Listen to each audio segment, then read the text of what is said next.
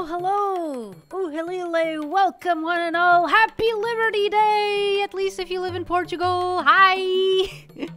I forgot the red carnations. I should have brought some to decorate the place. Hello, Stray Cat! Hello, PPA! Welcome!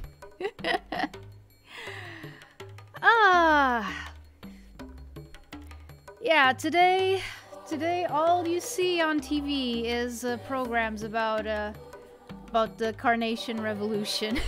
In fact, I was thinking maybe since you know it's the actual day, maybe I could talk a little bit about it. Mostly because I don't know, like I have an inkling that most of the people that watch me, even if they're not like live, I've took a little peek at the analytics, and most of the people who watch me are not from Portugal, so they probably don't even know what I'm talking about.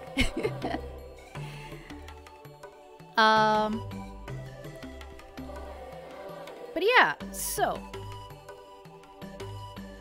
hi, Wholesome! Welcome! ZATSUDAN is basically a chatting stream. It's a stream where you just talk. I say some right carnations to send to my Portuguese friends. Oh, dude, that is so sweet! Oh, man.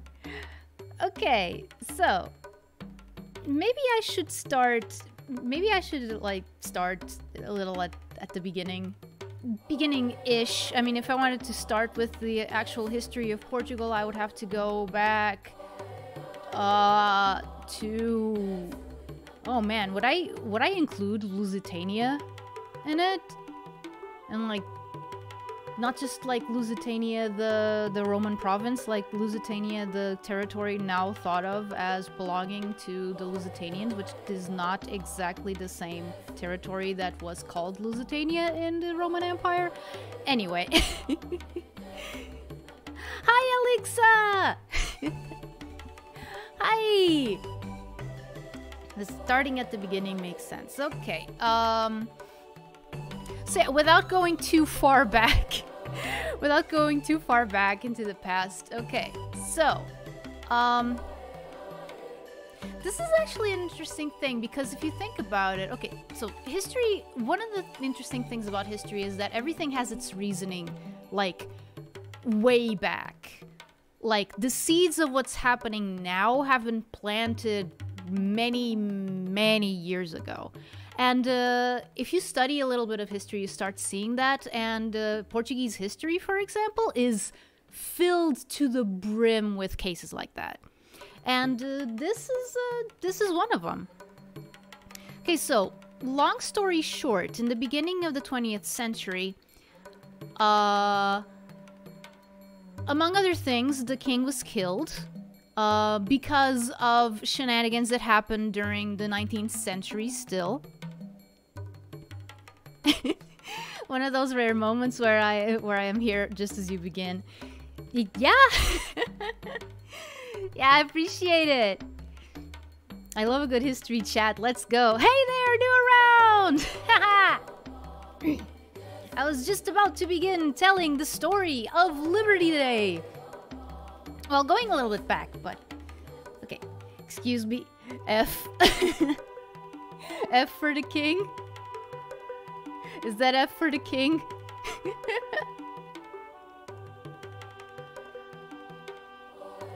Actually, there's a commemorative plaque dedicated to the regicide in Lisbon. I've been there. It's neat. It's kind of weird to think, oh man, this really important, thank you, new around. This really important thing that happened, it was like right here, and it's like, whoa, dude. I don't know, I absolutely love that kind of feeling. Okay. Oh right, it was not just the king, it was also the crown prince, the one who would be heir, and then then what happened was that the second son became king, and he was not ready for it, like, at all, and he eventually caved to the Republican efforts, which, of course, were also the reason why the king was killed. They were like super nationalistic. They were angry. Moving on. Happy we made our flag ugly. I mean, they did. They kind of did. I would rather. I mean, looks itself. I might be a bit biased, but I would kind of like it if our flag was still blue and white. Okay, so basically, those guys, they killed the king, and later the Republicans made a revolution. They came into power, but here's the thing: I don't find it ugly. No, it's subjective, you know. It's subjective. I need context. Is this revolution related to Salazar? Yes, we're getting there. Okay. So, I'm gonna try to make it a little bit short. Impossible, but I'm gonna try. Okay, so that first republic did not go well. Especially because World War I happened. 4 years after it was installed? Yeah, so your operating system has to deal with not only the actual World War, but the fallout from it as well. So yeah, and some of the fallout from the First World War was, of course, the whole colonies thing. No, this one is before Salazar. Oh, I think that New Round meant the actual, like, Liberty Day, Alexa. They never do, yeah. So yeah, and this regime, this First Republic that they called it, it was a mess. Like, other than dealing with all of this, because, like, they thought that if they killed the king, and if they came into power, that all the country's problems were going to be solved. Wrong. It never works like that. I don't know why anyone would think like that, but then again, those guys didn't study history like we do nowadays. Well, some of us anyway. So yeah. So yeah, imagine their surprise when they inherited a country full of problems that they were not equipped to handle. Yeah. So, such was this mess that around 16 years later, 15 years later, there was a military coup and a dictatorship was installed. And part of that dictatorship was centered around, well, authoritarianism was on the rise throughout Europe already.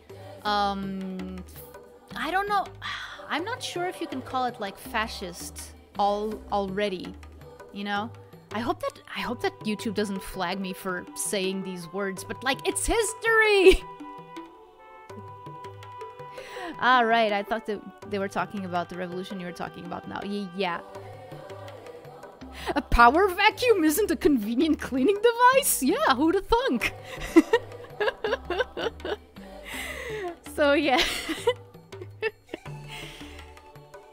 So yeah, so the military dictatorship was installed, and my memory, well, not memory, yeah, memory on the events about that period in history are a little bit fuzzy. I do know that, unfortunately, it also killed a lot of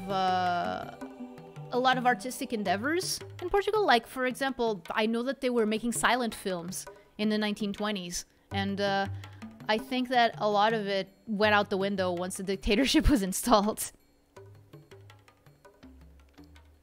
It probably will. I rec using far right. Oh, okay. I'll try to keep that in mind. Okay. So yeah, among the people instated during that military dictatorship was this fellow named Antonio de Oliveira Salazar.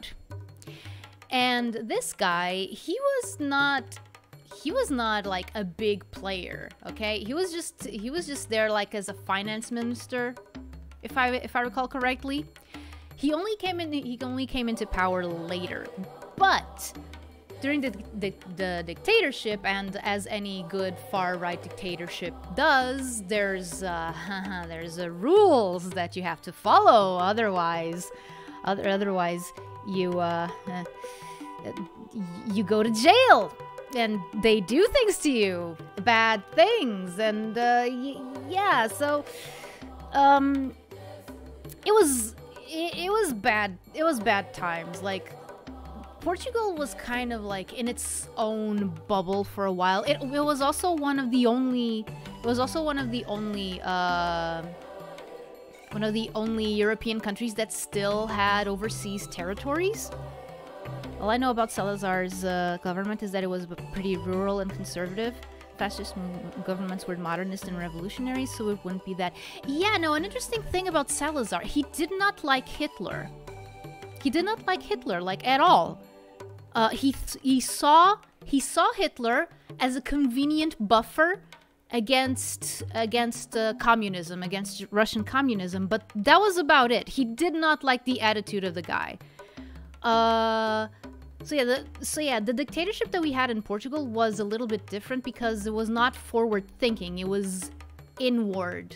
It was kind of like it was it was backwards thinking. Let's put it like that. Yeah, no, like, you know, the good old-fashioned values on which we used to rely. That was Salazar's Portugal. Basically, an interesting thing that I also think about around like this time is that I'm sorry if I sound a little bit rambly, but you know, thoughts are coming as they show up. But yeah, basically what Salazar did to the country, like, okay, so yeah, there were good things, like there was money, financially the country was doing okay, but civil liberties were stomped down, like, freedom of religion was not a thing. Freedom of anything was not a thing. Like, you couldn't even reconvene, like, you know, with a bunch of friends without being afraid that some agent from the special police would be around to, you know, to snoop on your conversations and make sure that you did not have like any communistic allegiances. Hungary had a form of okay, it was agrarianist. Luckily, we never got a Grey Pol Pot. Yeah, Portuguese sakoku. Yeah, it was kind of like that. It was kind of like that, especially during World War II, where because Salazar did not like Hitler, he chose to, well, it was that and a bunch of other reasons. I'm not recalling like exactly which ones right now, but I know that was definitely one of the reasons that Portugal remained neutral in World War II, because like, oh wait, yeah, no, one of the big reasons was, okay, so if Portugal is a far right country, then supposedly if they join the war effort, they're going on the side of Germany. There's two problems with that. One, again, Salazar was not a fan of Hitler. In fact, he really did not like the guy. Plus, there was still the friendship treaty between Portugal and the UK that had been a thing since 1343, I think it's 1343. I could be wrong, but I know that it's one of the oldest friendship, quote-unquote treaties between two countries that's still in vogue. That's not the word. That is still valid. Like it has remained valid in the world, you know. Yeah, Salazar called Natsuk pagans Caesarism. Oh, whoa. In effect, yes. Thank you, Stray Cat. The ancient alliance with England, exactly. So, like, yeah, Portugal was kind of stuck between a rock and a hard place, you know, with this whole thing. Because, like, yeah, if it was a democratic country, probably it would have been on the side of the Allies, but it wasn't. So, that's still Gucci. Oh man, I'm sure that's a reference that I'm not getting, but it's funny regardless. Okay, so yeah, that was, oh yeah, two major things that I want to mention about what Portugal was like during those times. Okay, and this is gonna become a little bit of a tangent, but it's all gonna come back. You'll see. Okay, so like in the 60s, I don't know how familiar you are with like Walt Disney history, but I'm sure that you're familiar with Walt Disney World. It's young people frigga. Okay.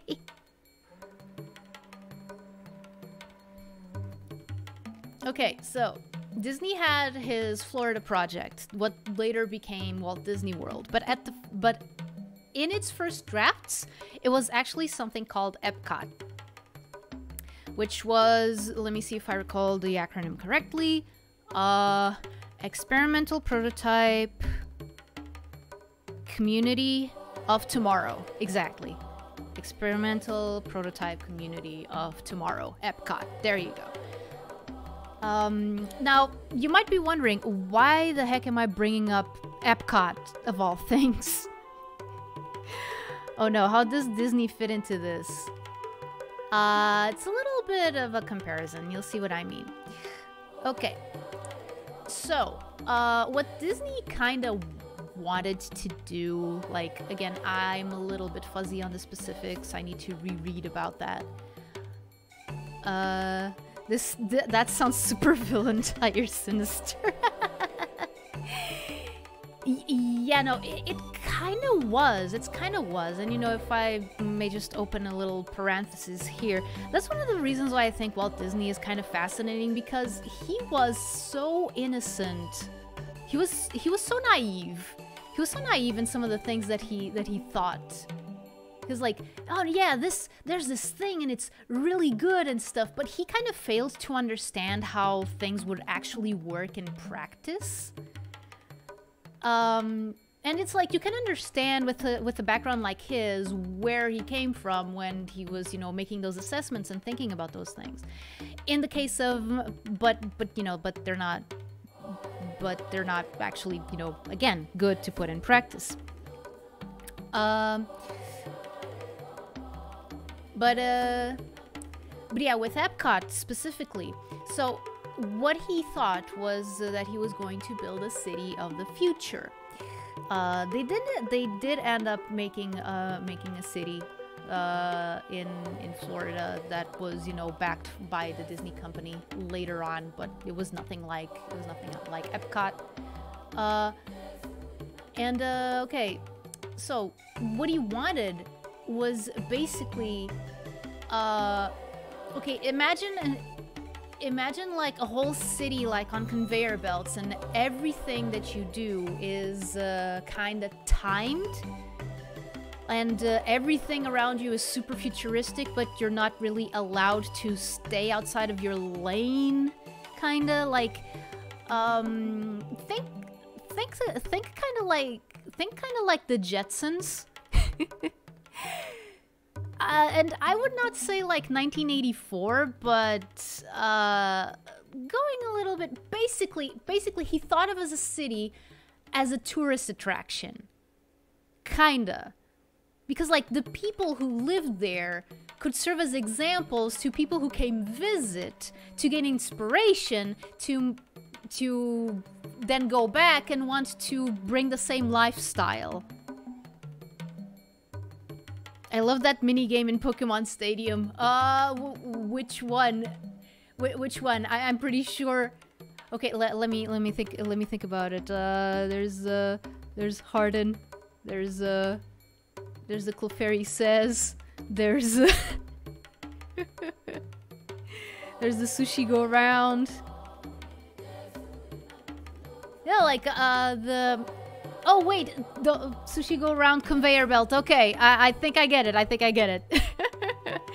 Okay, and again, you might be wondering, why do I bring up Disney and Epcot in a conversation about where everything is on conveyor belts, you can't go very far. Yes, okay, I get it. Yes, exactly. But yeah, where was I? All right. But basically this whole thing of, you know, a city, a place where people actually live, but it's also kind of like a living, breathing tourist attraction, is an idea that has already seen practice in Portugal under Salazar's regime, because that's basically what they turned Portugal into. They turned Portugal into this massive tourist attraction so that people could come in and look and gawk at the local yokels and just see how they live, see how they remain in their old ways, never wishing for anything more. And this is interesting because there is actual video footage, and this is why I make the connection between the two. There's actual video footage of Walt Disney visiting Portugal during the 1960s, while he was working on the Florida project. And I am pretty sure, like, this is a little bit tinfoil hat-y, I'll admit, but I am pretty sure that one of the reasons that he might have come here could have been getting inspiration for the Florida project, or at least to try and figure out how it would work. Yeah, that's... Oh god. Yeah, that's why I kinda mix the two a little bit. Yeah, especially since there is a lot of what is Atlantis is Portugal, Disneyland is Portugal, everything is Portugal. No, not Disneyland, Walt Disney World. Walt Disney World is... Well, then again, he died before he could put his Florida project in motion. Like, when did Walt Disney World open? It was already after he died. Like, they were working on it, but like, when he died, they shifted gears. They just made, oh, okay, let's just make Disneyland again. So they made the Magic Kingdom. And then later, they brought back the name Epcot. Which I still want to go to Epcot one day, because it's kind of like a big World's Fair, like a permanent World's Fair, and I love that sort of feeling, and I miss the World's Fair so much. It was here in 1998, and I was too well young, I would say. Like I've said, I started visiting the future since like the 90s. I don't have any recollection before the 90s. But yeah, the first time that I was here, like with the World's Fair, like, I did not take advantage of it, like, at all. And I feel so bad about it. It doesn't help that at the time I also had kind of like claustrophobia, and the UK pavilion was really closed in, so I kind of felt funny the whole rest of the day. And then there were things that happened, like one of my friends got amnesia, like legit amnesia. Like he fell, hit his head, and didn't remember how he got there. Like, oh man, World's Fair 98, y'all. Go look at some videos of it if you can. Like, it was fun. I feel so bad. I feel so bad that I wasn't able to enjoy it when it happened. Yeah, no, he is. Like, oh, dude, that friend of mine, let me tell you, he is an ace. Like, I've never seen anyone who was so consistently good at everything. And that's before he hit his head, by the way.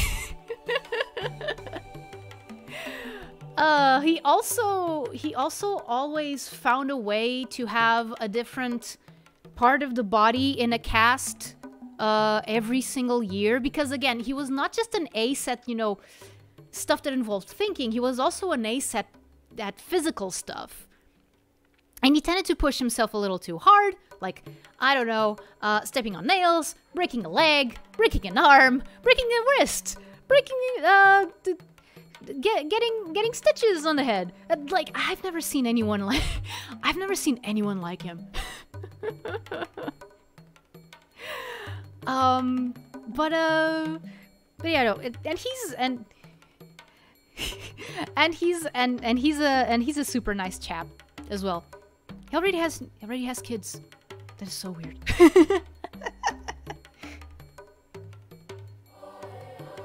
Day, I wish he is okay. Yeah, he is. Don't worry about him. He's, as far as I know, the last time that I was with him, it was when was it? It was a couple of months ago. Yeah, I was with him a couple of months ago. Because he decided to bring like our second family all together, at least the younger generation.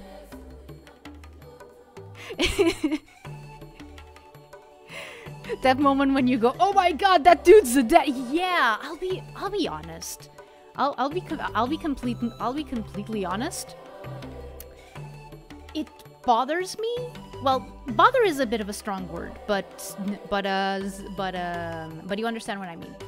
It bothers me more to see his parents as grandparents than to see him as a parent. It's such a strange feeling.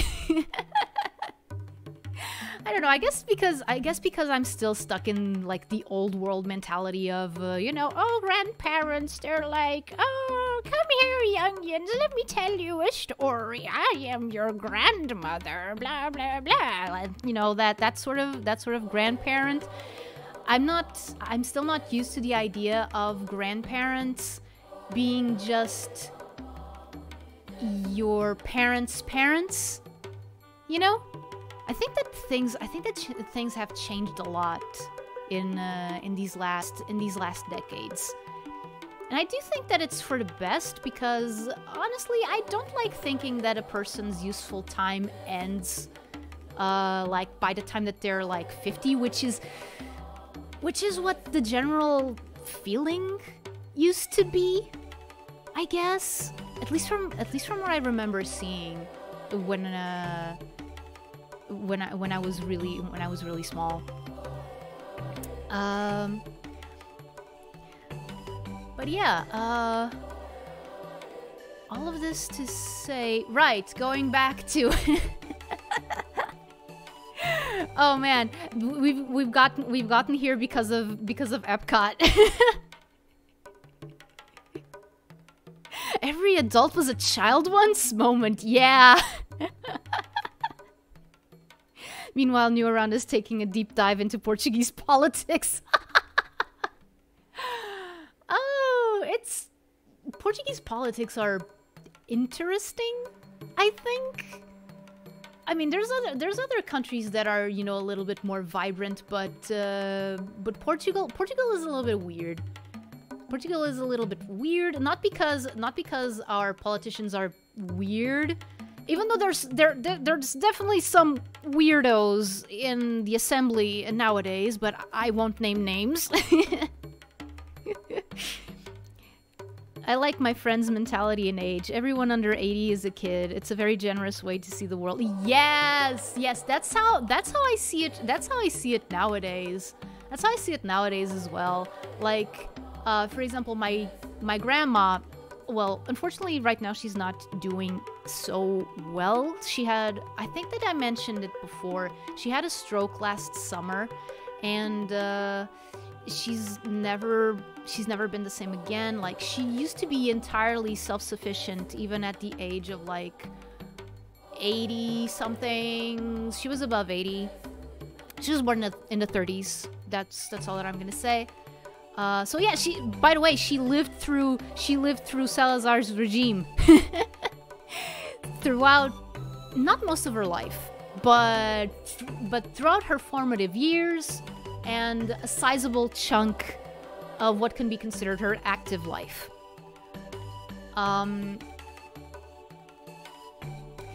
So yeah, it's kind of weird. I tend to look at these things in a very sort of natural way, but it's a little bit. But I wouldn't be honest with myself if I didn't say that it's a little bit weird to know that like a person's life can just change like from one moment to the next. Like right now, she's at an old folks' home.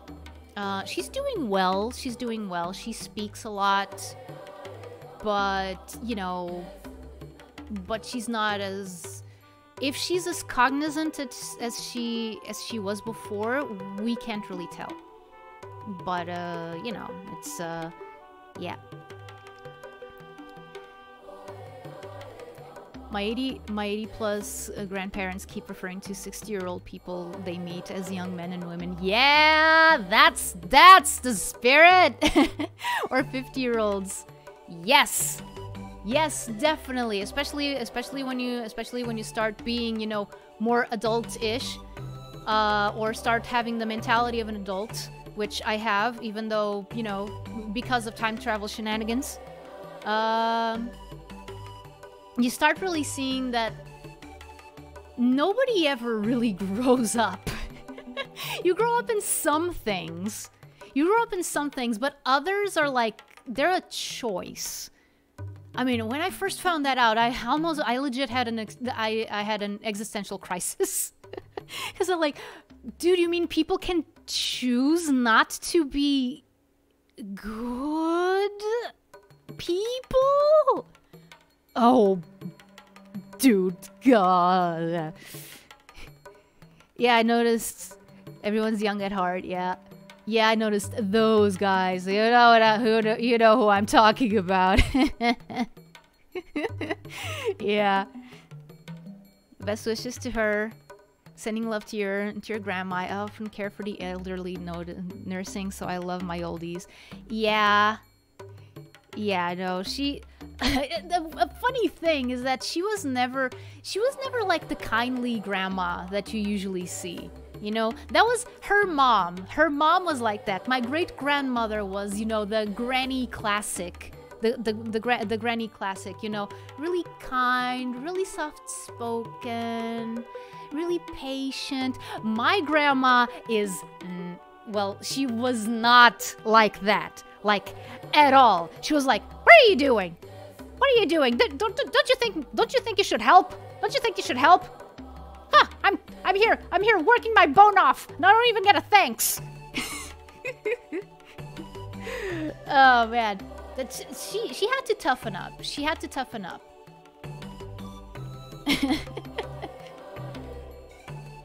Zen, hello.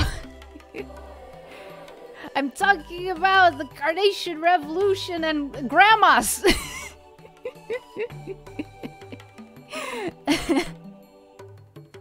They have the best stories. Yeah, yeah.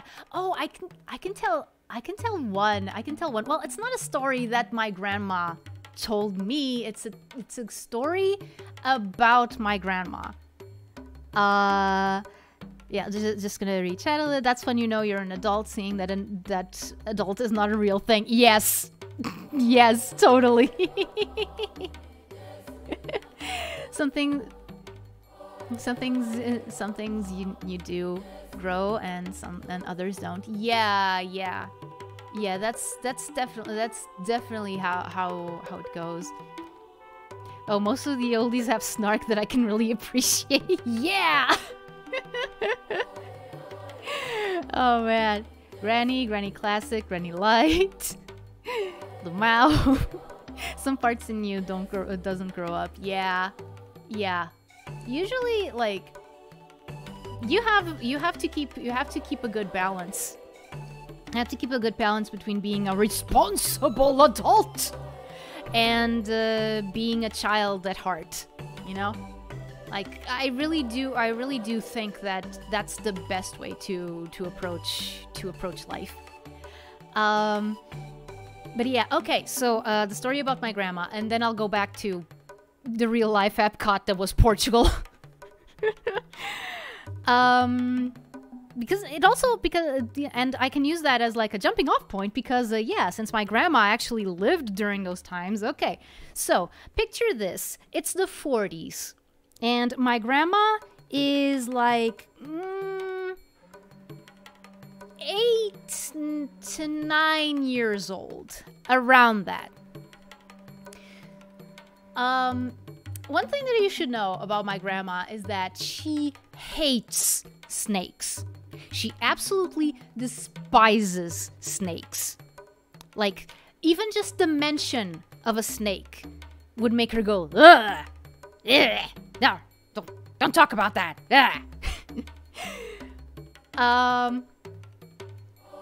So one day, my grandma was walking to school, and what does she see besides like a tree? This was like, by the way, she took, I don't know exactly how long she took to get to school, but she didn't live in the actual like village, so it was quite a trek to get there. So what does she see besides a tree? A dead snake. And she's like, I've seen, like, because I have seen the snake, now my whole self is contaminated, including my lunch. So, so what does she do? She leaves the lunch next to the snake. Like, she can't eat it anymore. It's been in contact with the snake. It's not actually been in contact with the snake, but she feels like it has, so now she's too grossed out by it. So she just leaves the lunch next to the snake and goes to school without lunch. And she does this for a couple of weeks at least.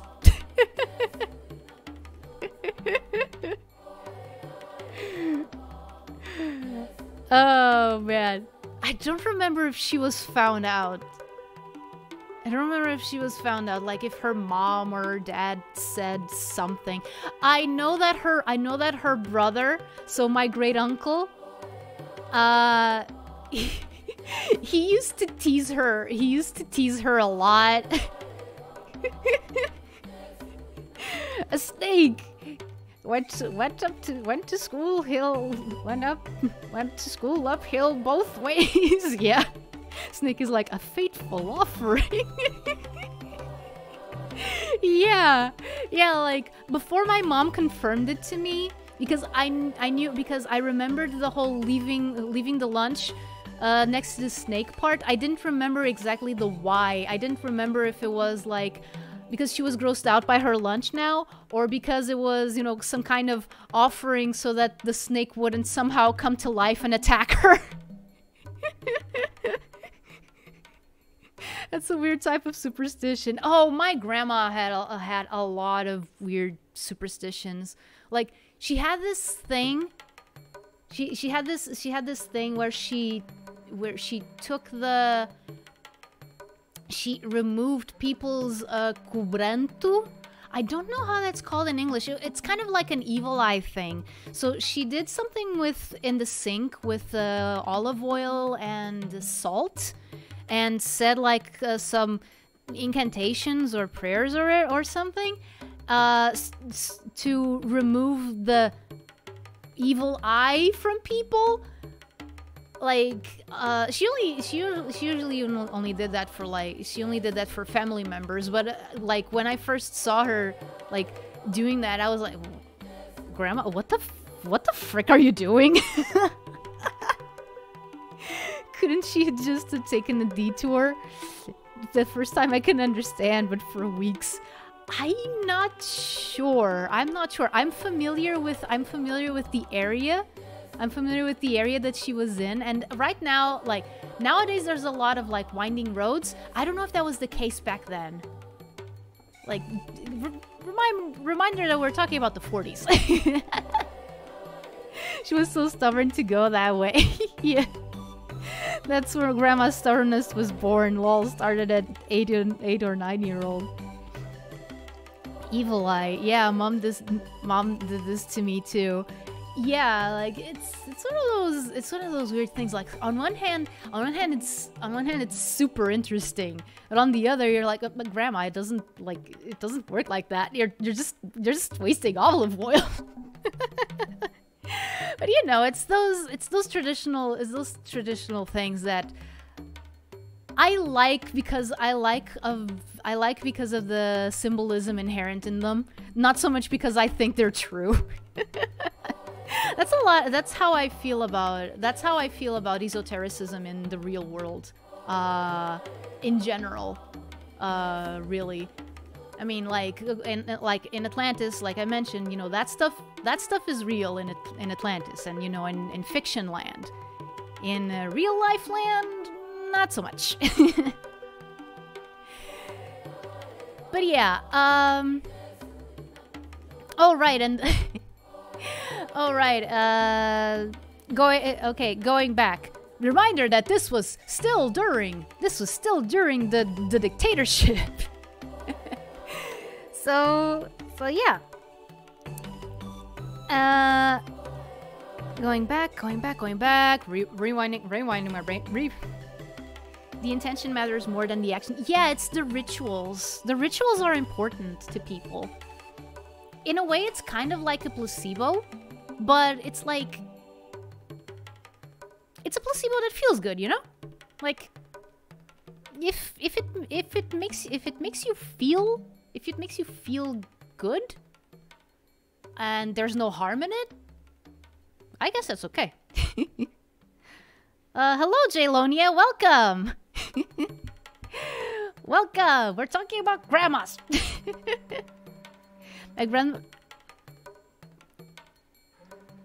My grandmother's superstitions are very stupid, but they make for a fascinating fantasy setting. Yeah, like, dude, I love it. I love it when fiction takes those things into account.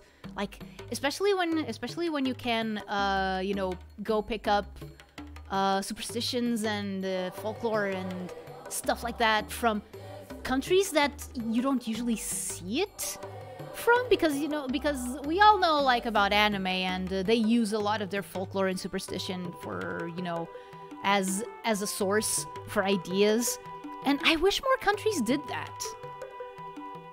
Like, there's so much richness. That's why I love anthropology and history. It's old school mental health. Yeah. I'll burn 7 matches and dump them into a cup of water. Make 5 crosses on your body with it. Then make you take 7 sips of the charcoal water. Yeah, no, definitely. Yeah, no, definitely sounds like a thing. That also doesn't feel like it. Doesn't feel like it tastes very good. Hello, Pinny. Welcome. It's going well, thank you. It's a national holiday. Yay! Speaking of which, okay, so I was talking about the Disney and Epcot and Portugal being basically a real-life whole country of Epcot.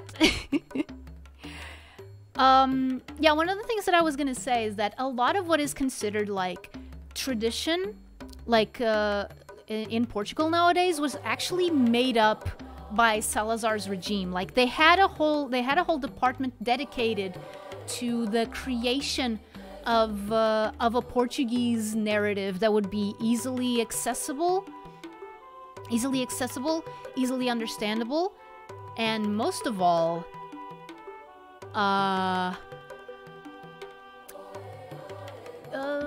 what's the word? Nation friendly. Basically, you know, stuff to boost the nation's identity. Basically. Grandma's got some pretty scary superstitions, yeah.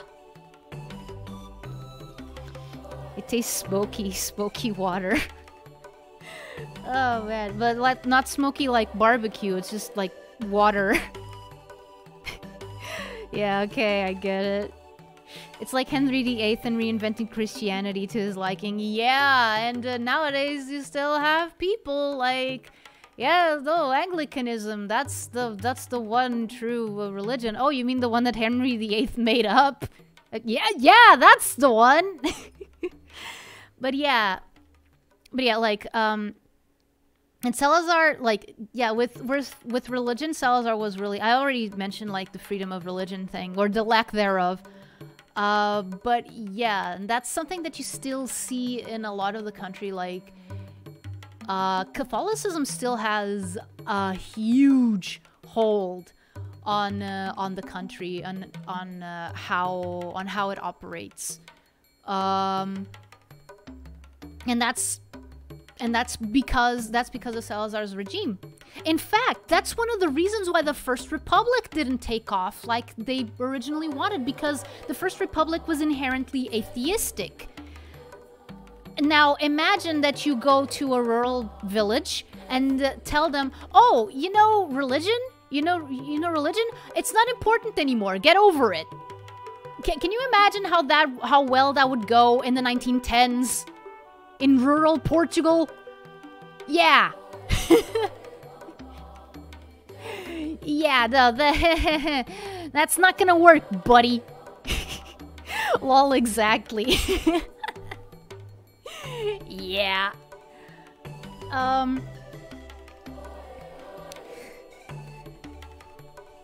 So yeah, and this part of like of a lot of stuff being made up by the regime, like that's stuff that a lot of people don't know. Like for example, music. What do you think of as Portuguese music nowadays? Is completely different from what it used to be, like before the regime.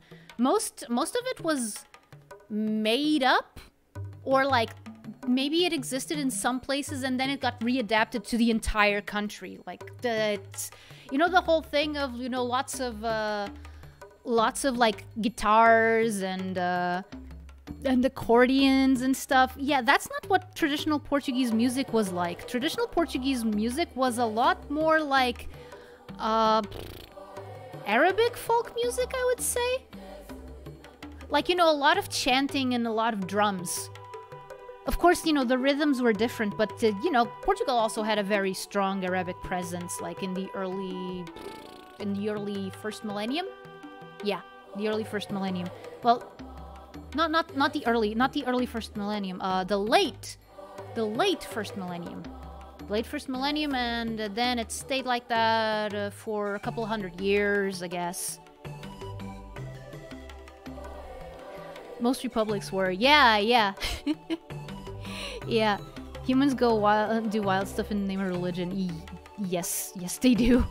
French, Spanish, there were, etc. There were the Cristero Wars in Mexico. Did the Fatima miracle happen before the regime? Fatima was before World War II, or even before World War I. I forgot. It's interesting. It's interesting that you bring that. That you bring that up. I was debating with myself whether I should bring it up as well or not. Basically, the whole Fatima thing. Yes, it was during World War I. It was in 1916 or 17. I always get the date slightly confused. I think it's because I had a tape. I had a tape that was like an animated version of the Miracle of Fatima. That said it was 1916, but I'm pretty sure it was 1917. Yeah, there you go. There you go. So yeah, no, the thing is, Fatima, there is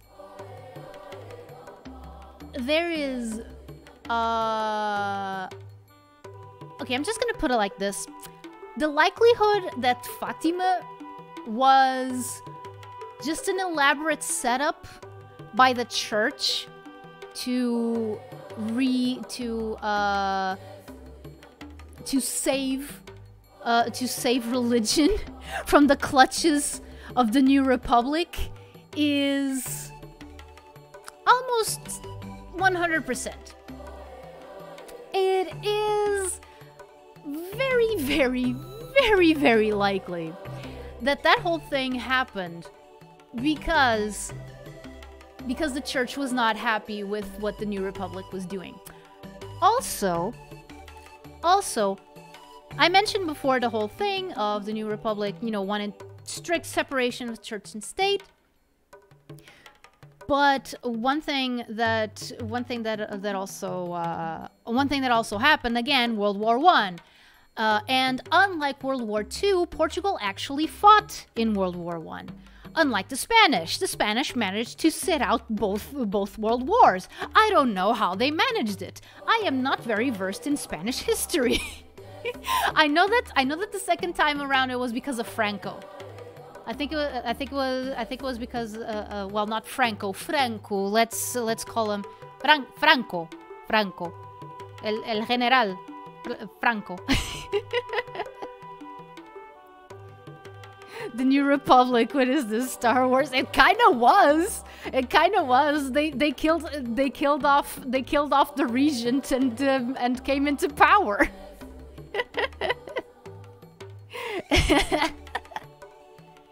3 kids had a vision, and 7 days later the sun turned blue and went nuts in the sky. It was not as simple as that. It was not as simple as that. It was actually like during a couple of months, like the date where the sun supposedly went crazy in the sky was actually in October. They were supposed to visit the same shrub every month from May to October. Also, I do have an animated short film of the Fatima Miracle. Want me to send it to you? I think it's probably the same one that I have. Unless there were like 2. I know of one. Was the cover like silver-ish? Advanced siesta taking, just sleep through the world wars. Yes. Oh, right. Okay. Right, I remembered. One of the reasons, it was probably not the only one, but one of the reasons why Franco didn't take part in the Second World War was because Salazar convinced him not to. Other than all the problems that Spain was facing at that time, you know, I think that we're all familiar with Picasso's painting Guernica about the Spanish Civil War. But yeah, other than those problems, I think there was Salazar that actually like reconvened with Franco and said, "Look, we don't want, we don't want to go to no war." I think that's what happened, because Franco, I think he was kind of ambivalent about it, but Salazar was firmly in the no. Beats me. I was sent a short.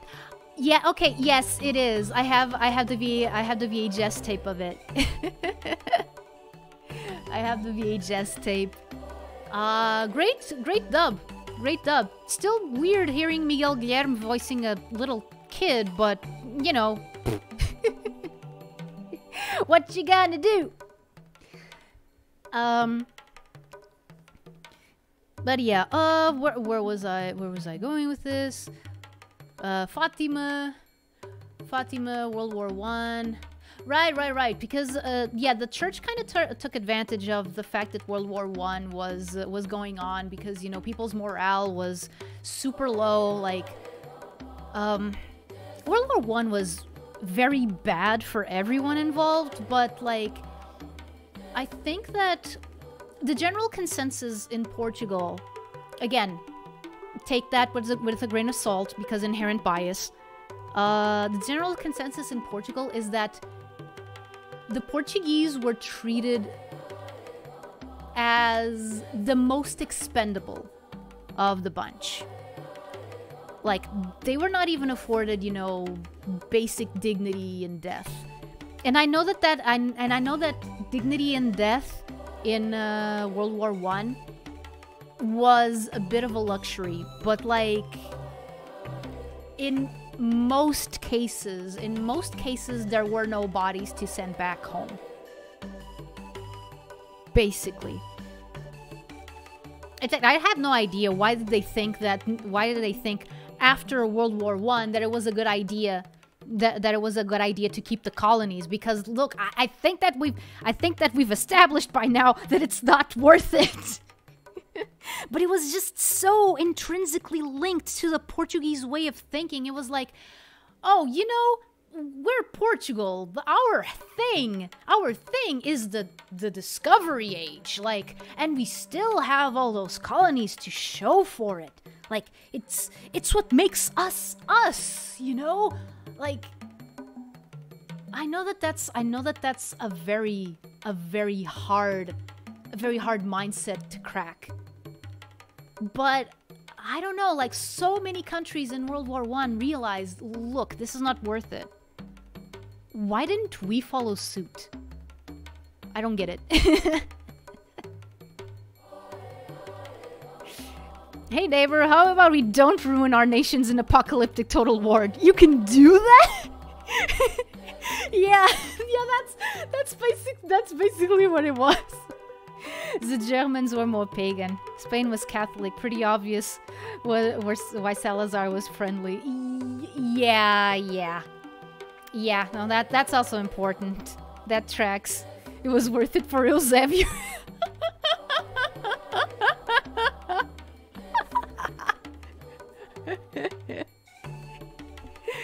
Oh man. I know. They knew that one day, from one of the colonies, a star would be born. A Black Panther, if you will, before Wakanda. Oh god, Salazar trying to whitewash the Gama. Yeah, that guy. I mean, to be frank, Vasco da Gama has been whitewashed for many a moon, many a year.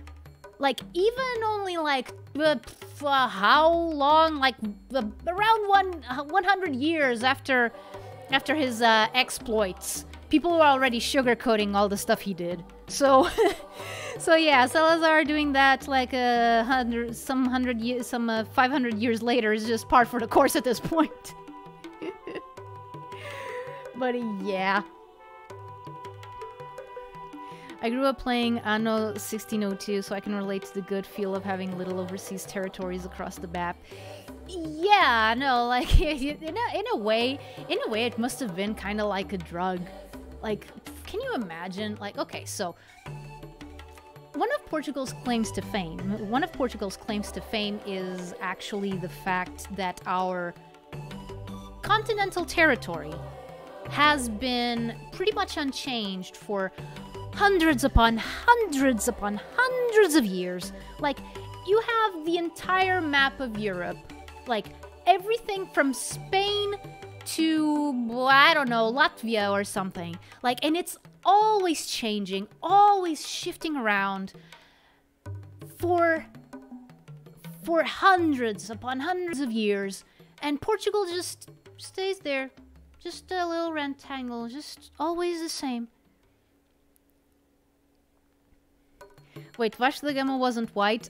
He means whitewashing as in making light of the things that he did. Yes, Vasco's adventures are nightmare fuel. Oh, man.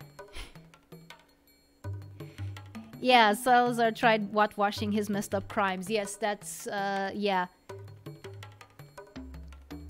By the way, I was referencing Luís de Camões and the Lusíadas, which is required reading for every child going through the school system.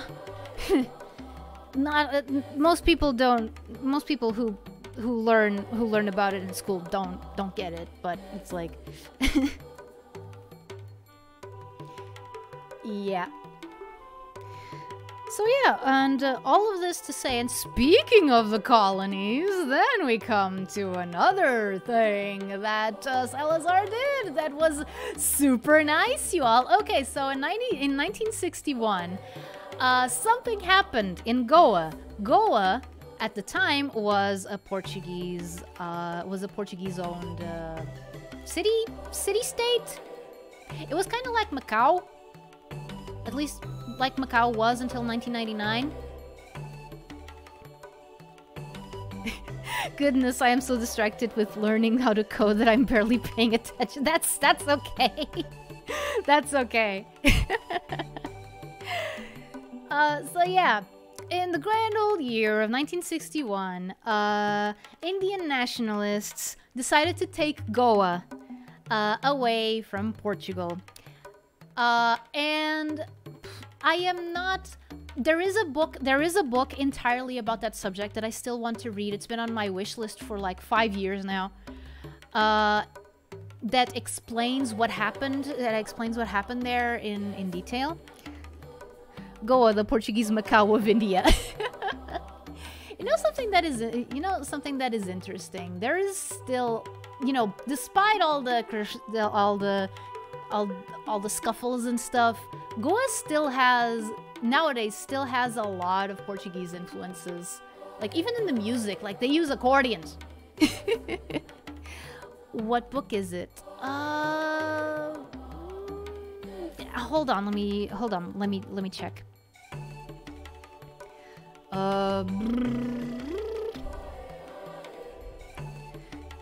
Just really quick.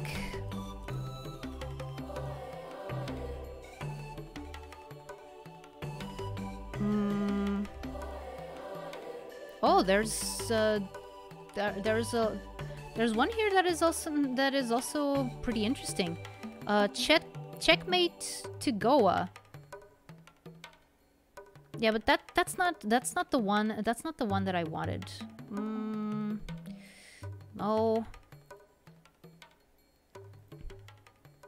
Oh man, like I remember that it was it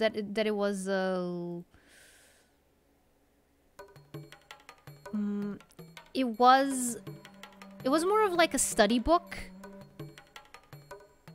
Goa, India, and Portugal. No.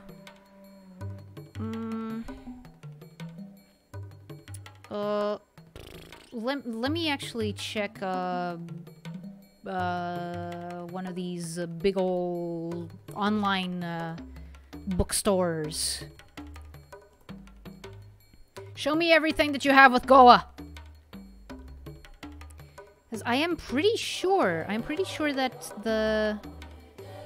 the book had Goa in the title. Oh, there you go. There you go. The book is named Libertação de Goa, or the how do you put that in English? The freeing of Goa. Basically. It's 224 pages long. I saw this once when I was working at a bookstore, and I was absolutely fascinated.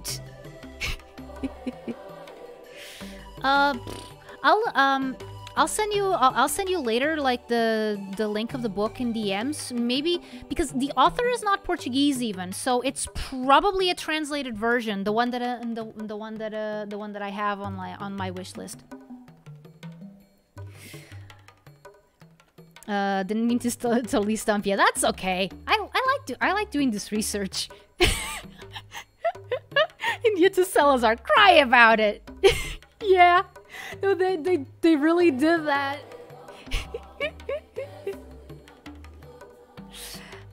India was pretty aggressive in that period. Aside from Goa, it also conquered Sikkim. Yes, no, and it was, and like I am pretty sure that it was already in the works. But when Salazar lost Goa, he pretty much went into overdrive with the whole, no, the colonies are still Portugal.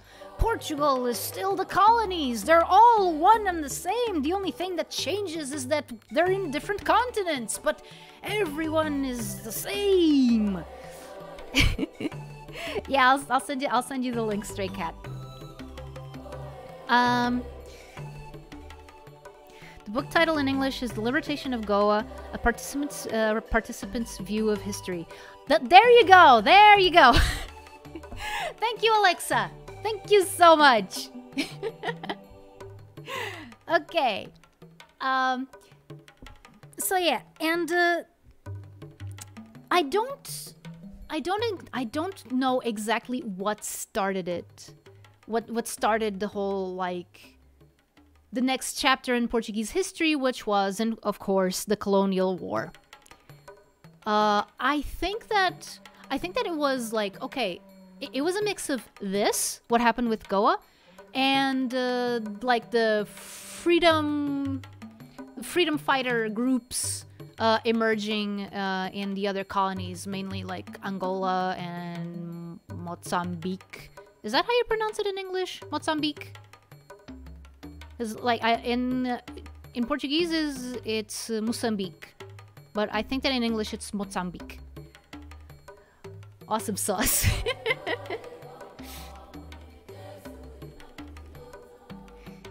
Saved, yeah. But yeah, so I think that it was like things just happened together, kind of like at the same time. But yeah, when that started happening, well, Salazar pretty much panicked. He didn't want to lose any other territories like he did India. So, what did he do? Send people to fight the freedom fighters in all the colonies. And what people did he send? Well, the usual. People who did not want to go to war, but had to because they were of age, and yeah.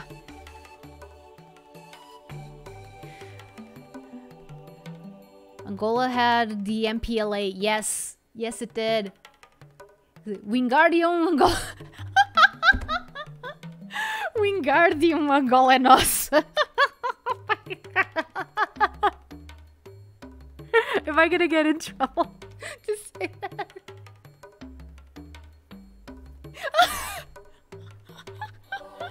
Franco to Salazar. Hey neighbor, I'm worried about you. Remember that thing you said about not ruining your nation with total war? Yeah.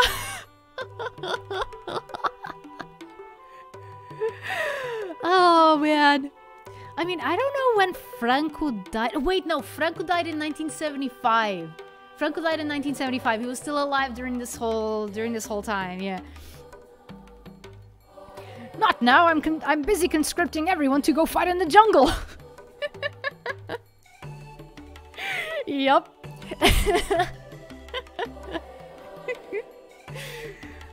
Yeah, no, it was tough. If you hear the stories of like survivors of the war, like, okay, kayfabe off a little bit. My grandpa fought in the Colonial War, as did many others. My grandpa, aka the husband of the grandma that I mentioned to you, the one with the snake.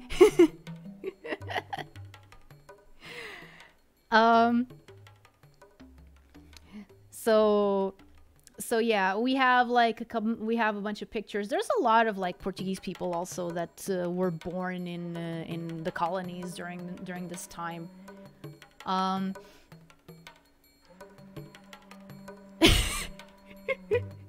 Portugal, grande la Vila Morena. Side-eye.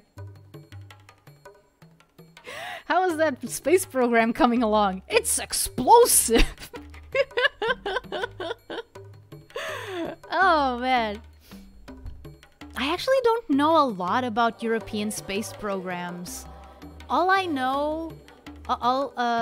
the one that I know is one that was French, I think. And the only reason why I know of it is because at one point they wanted to use Asterix as like a spokes mascot. Let's put it like that for the space pro. No, seriously, Google first Spanish astronaut. Okay, I will do that. I will do that. Okay, let me just really quick because I am genuinely curious. Okay, let's see. First Spanish astronaut.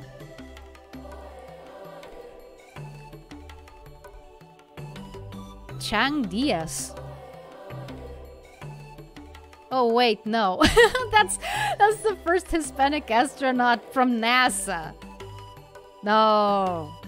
Luis Carrero Blanco. There you go.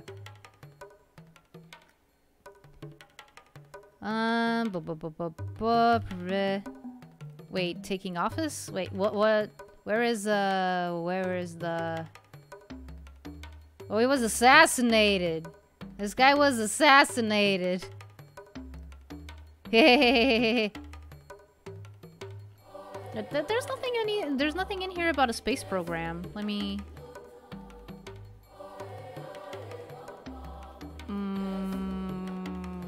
Maybe I'm just missing it. Okay.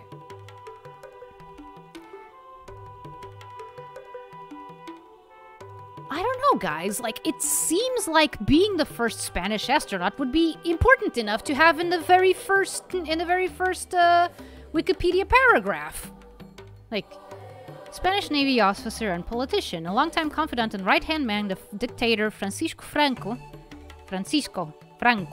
Carrero serves as Spain's premier and in various other high-ranking offices of the Francoist dictatorship until his assassination in a car bombing. Hence the explosive part. Okay, he participated in the Rif War, supported the rebel faction, prominent figures in Francoist dictatorship, under Secretary of Presidency, law of succession, handpicked him as his successor. He became prime minister and then exploded.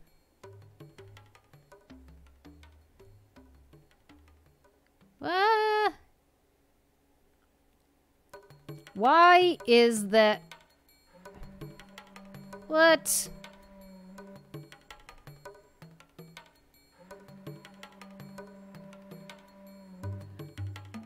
Oh wait, is it a joke that I'm not getting? Because he was launched into the air because he was blown up.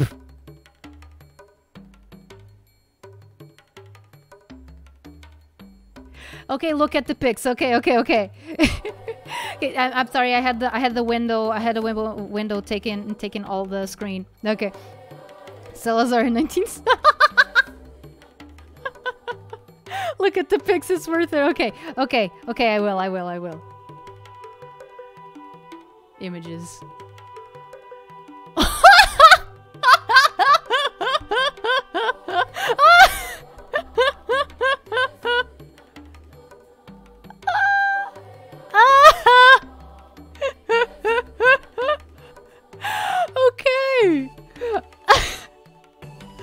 I did.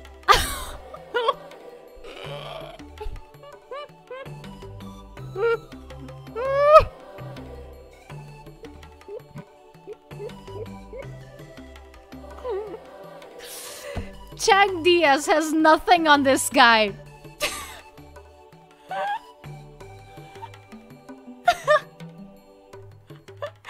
Oh man, this one of like the car above the Earth's atmosphere.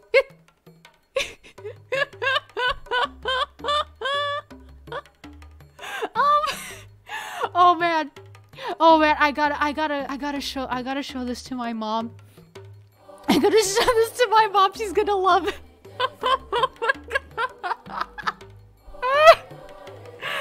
Oh man. Oh, dude. You just made my day. I mean, it was not going bad. It was not going badly by any means, but this just elevated it, man. Oh, dude.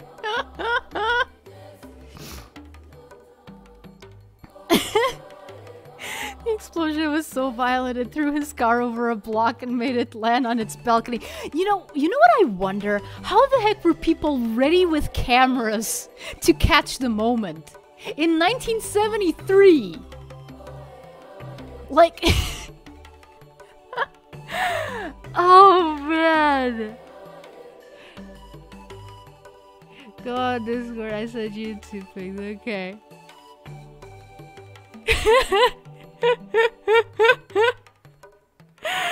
Oh man. Oh, this is great. This is amazing. Oh, I will. Okay, guys, I'm gonna carry this in my heart as long as I live. This is gold. This is certified gold. Oh man. Oh man, I can't wait to show this to my mom. I'll show her right after stream. It's Ita, those Vosks don't mess around. Yeah, no, I've heard. I've heard. Yeah. Imagine the cameraman was just trying to take pics of the building. Just surprise! Hi! Surprise! Flying car! Woo! The bike. It's the journey of a lifetime! That was terrible. Oh man. So, yeah. While that was happening in Spain, actually let me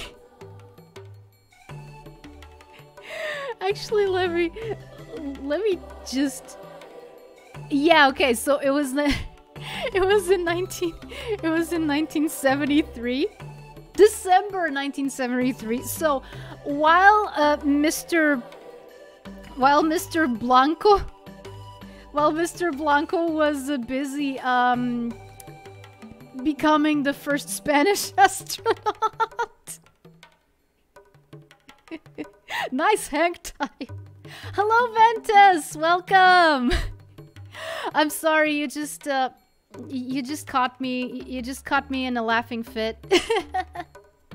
Just seen you in my recommended view videos. First time viewer here.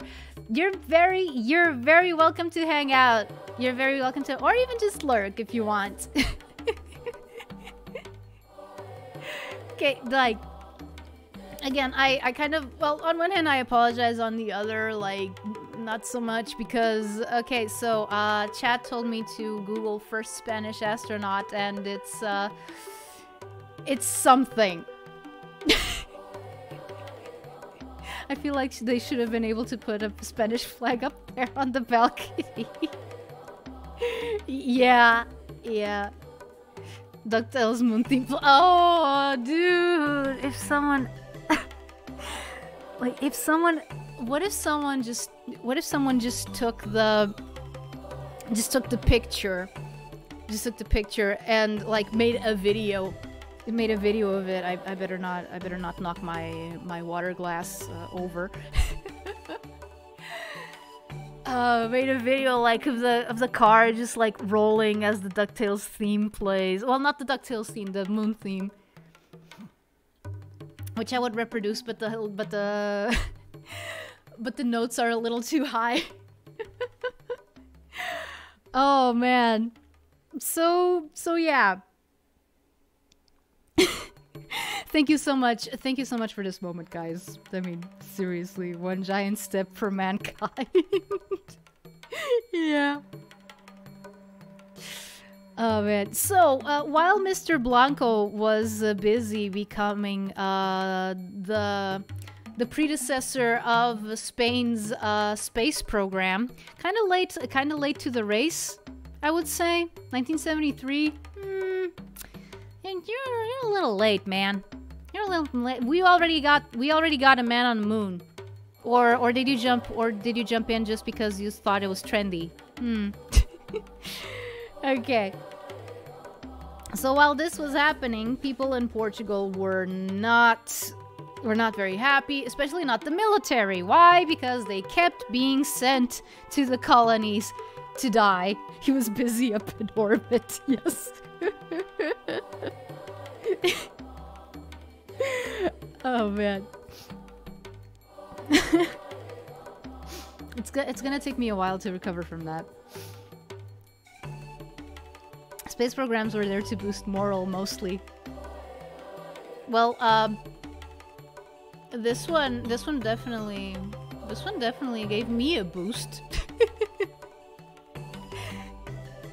A morale boost. Morale. But yeah. So yeah, we're getting to the main event. We're getting to the main event. So yeah, while Mr. Blanco blew up,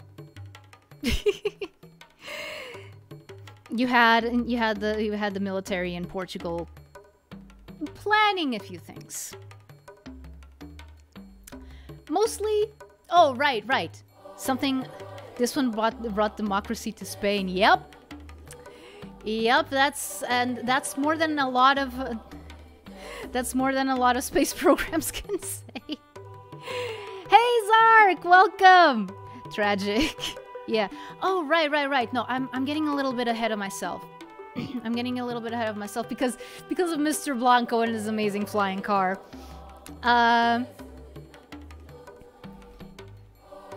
are you, Zark? I'm telling a very long-winded version of the holiday history. You know, the holiday that we're currently having? 25 de Abril sempre.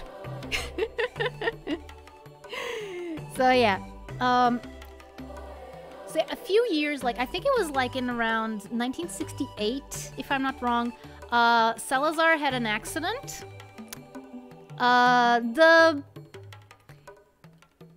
The story goes, the story that is mostly well known is that he fell off from his chair. Are you talking about the 25th day? Yes, I am. So the story goes that Salazar fell from his chair, but it's most likely apocryphal. What most likely happened is that he had an accident while taking a bath. At least that's what I've heard, and they made up the chair story that it wouldn't be, you know, as embarrassing, because who wants the dictator of a far-right regime to be incapacitated while he's butt naked? Am I right? Salazar 1970. Yeah, Franco must have been terrified to sit in chairs for years after that. Salazar versus Kairi. Exactly. Salazar versus chair. So yeah. He had that accident, and he was incapacitated for the rest of his life. There was a new prime minister installed. His name was Marcelo Caetano, and he actually actively tried to make things a little bit better for the populace. Just a little, because again, it was still the same regime. Like, he couldn't stray too far from what was already established. Besides, he had been a confidant of Salazar, so yeah, like, his political leanings were not too different. He was more moderate, yes, but he was still in the far right. He was still in the Salazaristic far right. So yeah, and this tiny period between Salazar's accident and the revolution is usually called the Primavera Marcelista, the Marcelist Spring, because of some of the reforms that he tried to enact. But it was too late. Like the military machine was already in motion to dethrone him, so to speak. And on the eve of the day 25 of the month of April of the year 1974, there were two signals broadcasted in the radio. One was the Portuguese entry for the 1974 Eurovision Song Contest, which was a song of what was his name? Paulo de Carvalho. It was a song by Paulo de Carvalho, named E Depois do Adeus, After the Goodbye. Which I am not, like, I have never heard it in full, but it goes, but the beginning goes something like: Quis saber quem sou, o que faço aqui, quem me abandonou, de quem me esqueci, etc, etc. If you search, like, E Depois do Adeus on YouTube, you'll find it. You'll probably even find an actual performance of his on the Eurovision Song Contest. The Eurovision Song Contest was always like a big deal in Portugal. Like, there's still a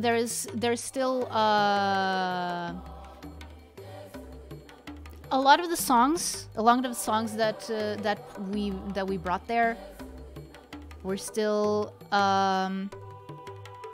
they got a lot of airplay on the radio, like, and for years that was the case. Eurovision is going to be hosted very near to me this. Oh, that's cool. I can't imagine, like, how much do Eurovision tickets cost? Must be really expensive, which is pretty cool. Yeah, no, I believe you. Must be pretty good for tourism as well. Like, that's one of the things that I think is interesting about Eurovision, is the fact that since, I mean, countries with strong diasporas have a little bit of a leg up on others, because, you know, people can't vote on the country that they live in, but they can vote on their country of origin. So yeah, sometimes you can tell that the voting is a little bit rigged because of that. It's not, you know, no, they didn't vote for this song because it's good. They voted for this song because national pride or whatever. Okay, so yeah, that was the first signal. And then the second one was a song that became basically synonymous with the date. Eurovision tickets range from £30 to $380.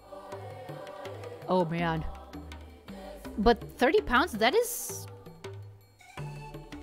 that's probably like between 40 to 50 euros, right? I'm guessing the nosebleed seats are cheap. The nosebleed seats? What do you mean? I'm not too familiar with like concert lingo. I apologize. But yeah, the second, the faraway. Oh, okay, the faraway seat. Okay. Why do they call them that? Why do they call them that? Do the seats cause nosebleeds? That's terrible. But yeah. So as I was, they are so far up and far away. Okay, so basically you have to prop your head up like the entire time. Is that why? Because that does seem likely. That does seem likely. Okay, but as I was saying, okay, so the second signal was a song that is pretty much synonymous with the holiday in general, which was a song named Grândola Vila Morena by this guy named Zeca Afonso. He was kind of like a folk singer, and a lot of his work has like coded anti-regime messages. And this song is no different. It basically talks about this town village. I'm not sure if Grândola is a town or village, but yeah, it's a settlement, and it's basically talking about how it's a land of liberty and freedom, where everyone is treated equal, etc., etc. Ladies and gentlemen, Garfield and friends. No. Sorry, that's the first thing that comes into my mind. That's the first thing that comes into my mind whenever I see ladies and gentlemen, Garfield and friends. Welcome to the fight of the century. In the right corner in green and red, we have the Portuguese leader, the one and only Salazar. And on the left corner in brown, we have the solid and still, the chair. Let's get ready to rumble. I mean, I definitely laughed. Friends are there to help you get started, to give you a push on your way when you've got the world on your shoulders. Friends are there to give you a lift, a tip. Oh damn it! I don't remember. I don't remember the whole lyrics. Wrestling match, grab a ladder and chair. All right, guys. I want a clear fight, and I want a fair fight, a clean fight. I don't remember the rest of the spiel, so let's just go. Perfect. Thank you. Thank you.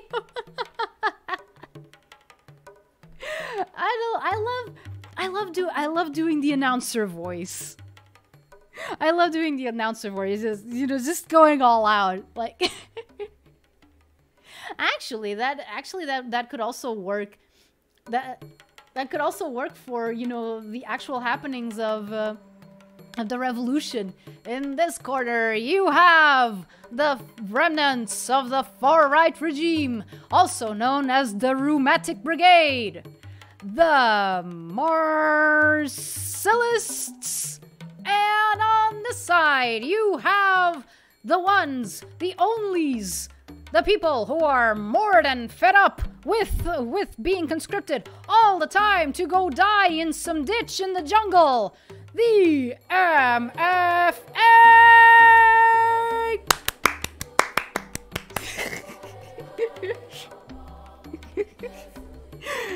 Oh man. Now you have an excuse to play the Chow Garden in SA2. Oh right, yeah, they have the Chow races, yeah. Oh yeah, the Chow Karate! Yeah, right.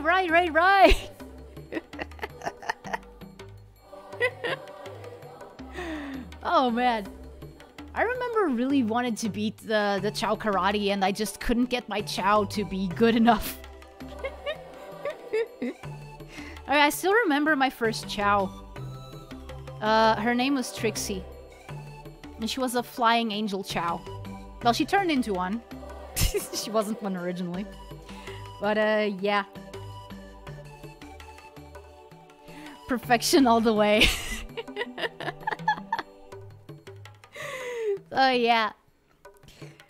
I'm just gonna finish the story. So, the military gang went like, okay, guys, we're gonna take over a bunch of radio stations, and then we're gonna make the governing body an offer they can't refuse.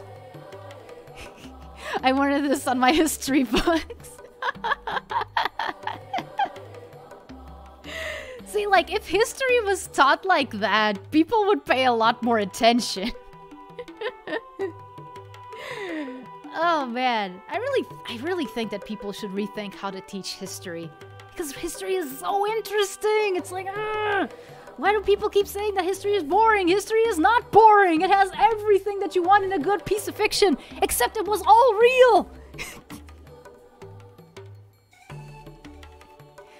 Weren't the Putschists mostly communists? There were a lot of communist leanings, yes. What the heck? But they were mostly socialists. So yeah. Left, but not hard left. Well, not far left, at least. Like, they were mostly left. But yeah, and well, I would be remiss if I didn't say, okay, so the reason why people have such fond memories of the revolution as well is, you know, the imagery that you usually see, which is when dawn broke and people were, you know, going about their lives, going to their jobs and stuff, and they hadn't, like, turned on the radio or the TV. People in Lisbon just, you know, woke up to the sight of military equipment on the streets. And at first, you can imagine that, like, that's not a pleasing image to wake up to. And then as people turned on the radio, they started realizing, oh wait, something's going on. Oh crap. Also, kayfabe off. My mom actually told me what it was like at her house when on the dawn. Well, not on the dawn, but like on the morning of the day that it happened. Basically, she was getting up, getting ready for school. Her and her sister, because they slept in the same room. And out of nowhere, my grandma just barges into the room. No one's going to school today. There's been a coup. There's been a coup. No one goes to school today. Bye. I don't know, I imagine many boys were really excited. Well, yeah, especially if they were like my mom, who after this, they went like, yay, no school! Hooray! Whoa, cool, a real tank! Yeah. From what I was told, when my mom heard the news about the revolution, she panicked and went to get her eldest daughters, my mom and aunt. Well, when your grandma at school, suddenly started playing Swan Lake on TV to signal that everything is okay. I did not know that. I did not know that new around. I mean, admittedly, like next year I'll probably do a little bit more coverage of the event, mostly because I think that it's like it's a cool story. it's an interesting story. it's an interesting story, like, and I mean, they made like whole movies about it, like multiple. Like, there's this one that I want to watch. It's a Swedish movie, actually, and it's about a group of Swedish, like, young documentary film.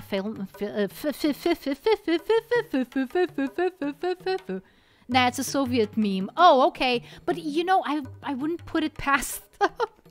I wouldn't put it past them. Like, the regime was so paranoid that I wouldn't put it past them. Like, and I mean, I guess, like, at the time there was only like one TV channel and it was owned by the state, so it wouldn't be too weird. Well, my mom, aka Mom HD, was 1 day old when the 25th day started. Yeah, that's. Oh, so she's literally like a revolution baby. The Soviets always played Swan Lake on TV when something went horribly wrong. Oh dear.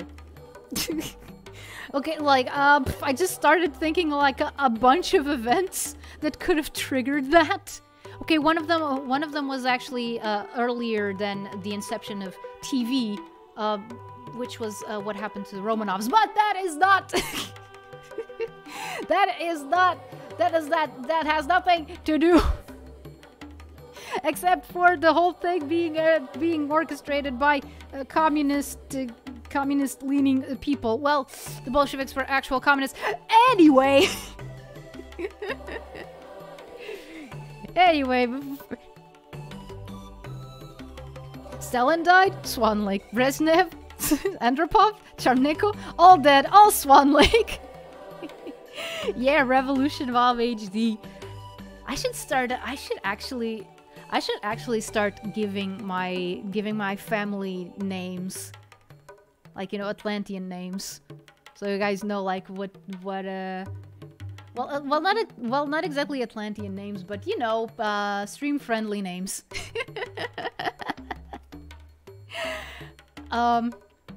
So yeah.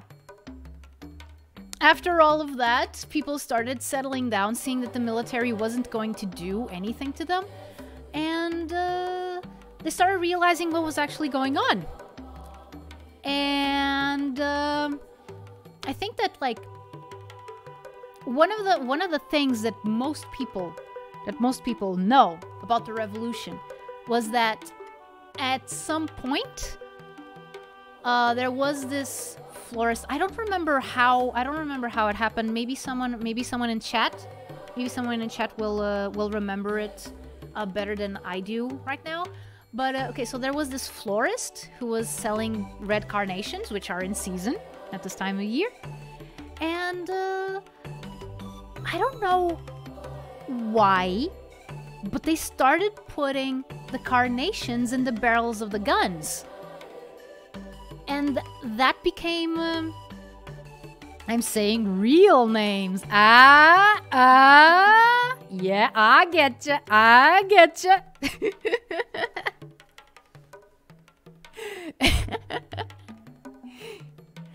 But yeah, that's what became the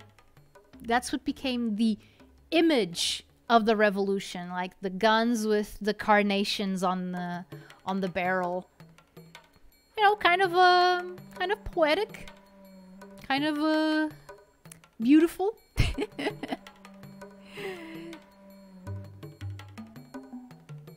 The Americans did similar things in protests to the Vietnam War, putting flowers and guns via the 60s. Oh yeah, no, that does sound like something that would happen. But I'm pretty sure that the people involved in this would not be familiar with that, because we're talking about Portugal in the early 70s. A lot of Portuguese media was filtered. It was censored in the actual, like, sense of the word.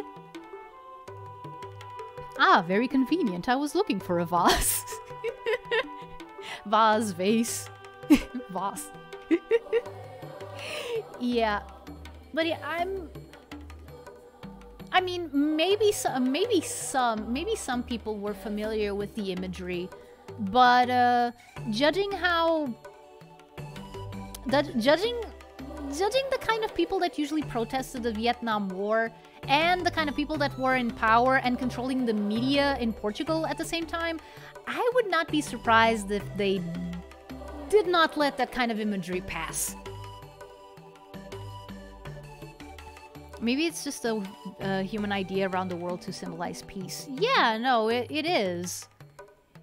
It is. And I'm pretty sure that there's like other countries in the world that also did the whole thing with red carnations. It's just that, you know, Portugal is really, this is our thing! Don't steal our thing! That's something that didn't change. That makes sense, yeah. Yeah.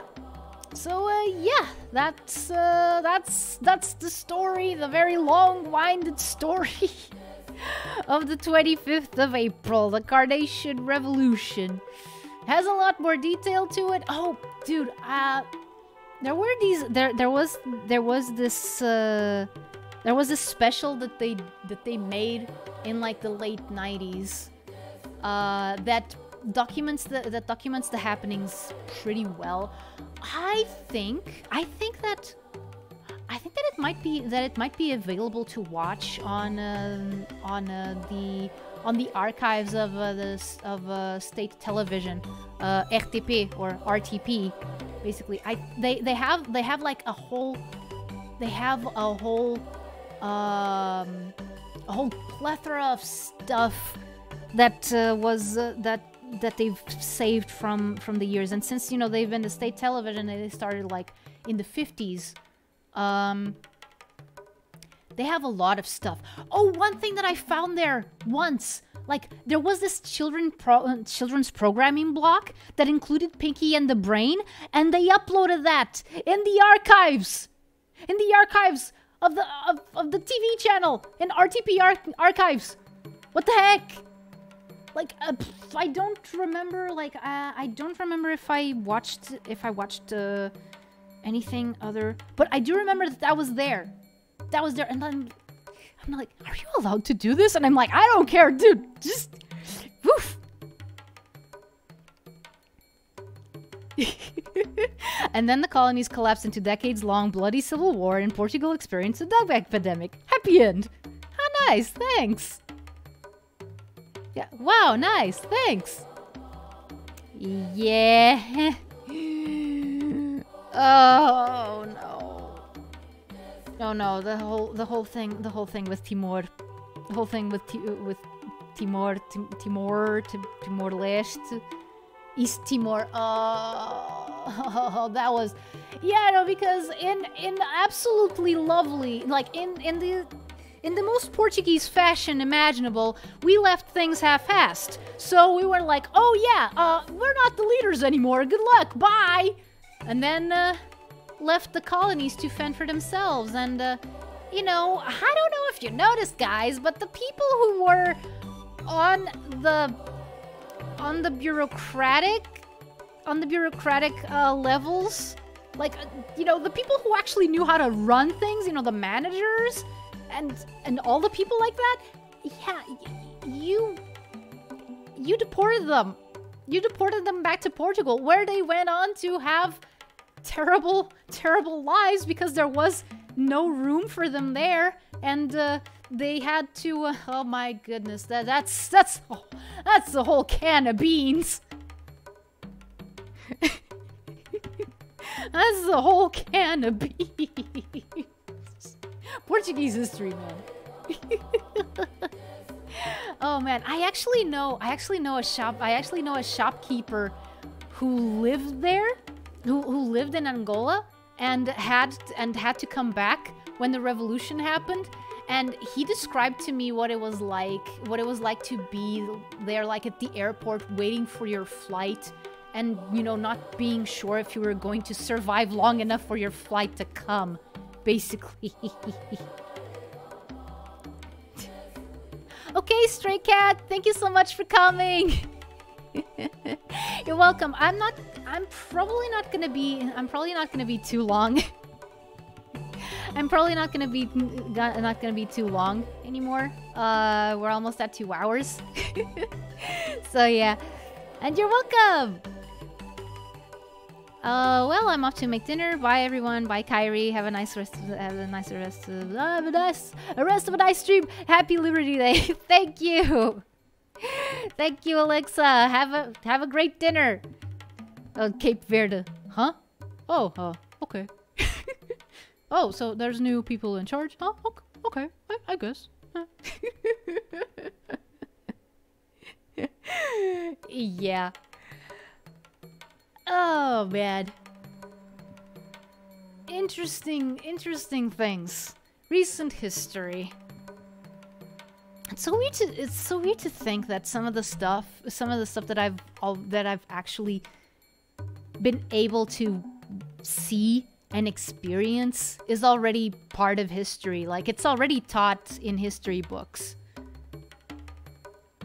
It's like for example, just staying on the topic of Portuguese history, the whole thing with Macau. I was here when that happened. I remember that happening. I saw it on TV. Amazing how the Cape Verdes are eligible for EU membership. Then again, so is Canada. Yeah! That just blows my mind. Canada is eligible for the EU. What a tangled web we weave.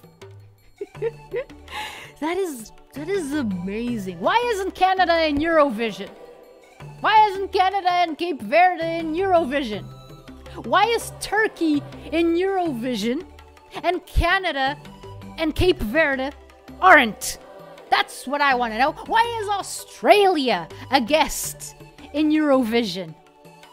For at least 2 years that I remember, and I'm sure that they've been on more. It's just that I don't know.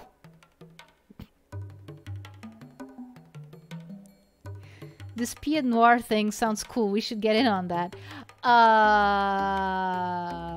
Oh, right now I can't. I can't. I'm not seeing what it is. I'm not seeing what it is. I'm sorry. But Australia is. In Eurovision, yes. Yes. That's what I said. I still don't get it. Like, just the expenses, like, because a trip from Europe to Australia is super expensive. Like, I think that it's close. I think that it's close to like 2,000 euros.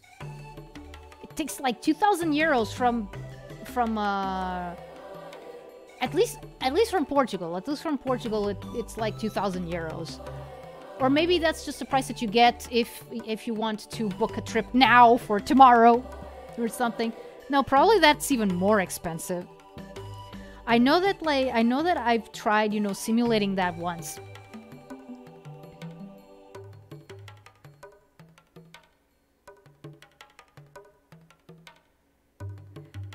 And why the translation of Cabo Verde is Cape Verde and not Green Cable or Cable Verde? I mean, I'm pretty sure that it's because it refers to an actual cape, not a cable like like an electricity cable. Someone mixed up Austria and Australia during the admissions, and everyone is too embarrassed to invite. What? Oh my god.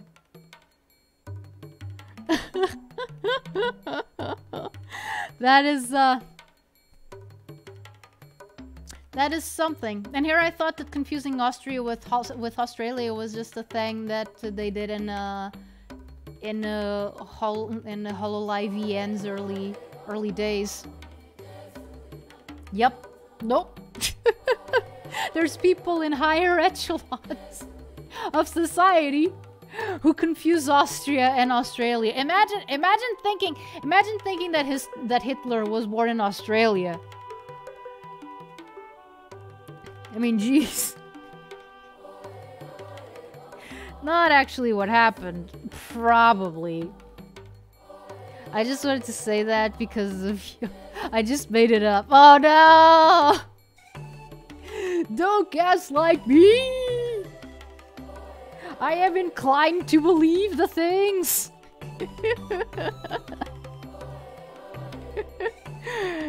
Oh, dude. Oh, man. Dorothy MacArthur, welcome! Better call Saul. I don't know if he would help us. I don't know if he would help us in this situation. Honestly. His field of expertise is something else. I don't know, like does confusing a whole country's name count as like anything that would be punishable in court? Because I don't think so.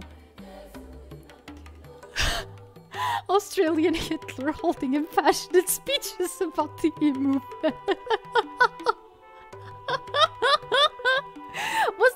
Was that actually during Hitler's time? Let me check. I shouldn't be so casual mentioning the guy because, you know, this is the internet. Let me see. Great Emu. The Emu War. Oh, better yet. Better yet, it was during, I think that it was during his rise to power.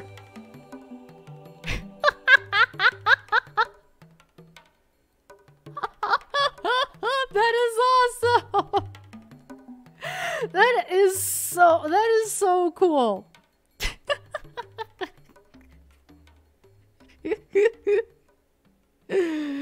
Oh man. Like I said, history, man. That's actually something that I love seeing. Like, okay, so who are the people who were alive at the same time? Like, who was a kid while this other historical figure was an adult and doing their thing? Like, what happenings were going on at the same time? Because a lot of times, do a voiceover to commercial. I have never seen the commercial. I can't, sorry. Also, I apologize, but I don't do requests unless it's the actual stream idea. Unless it's the actual stream idea. I've actually thought of it once, but I never went through with it.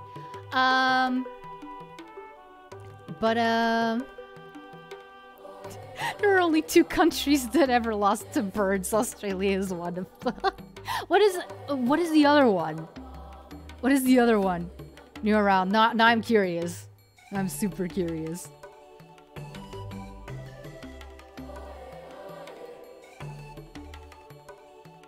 Anticipation. Oh man, I forgot. What was I talking about?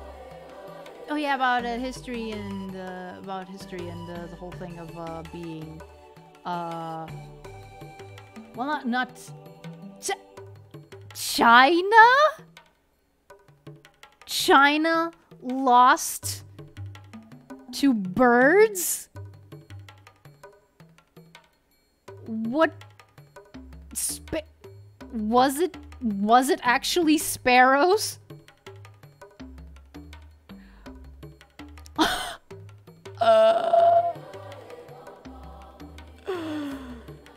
Okay, at least Australia lost to frickin' big birds.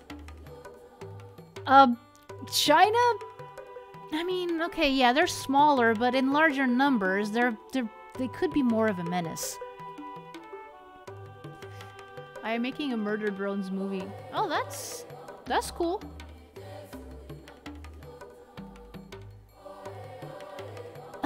I'm just trying to imagine. Okay, so how the heck does an entire country lose a war? Well, first, how does a whole country go to war against sparrows? And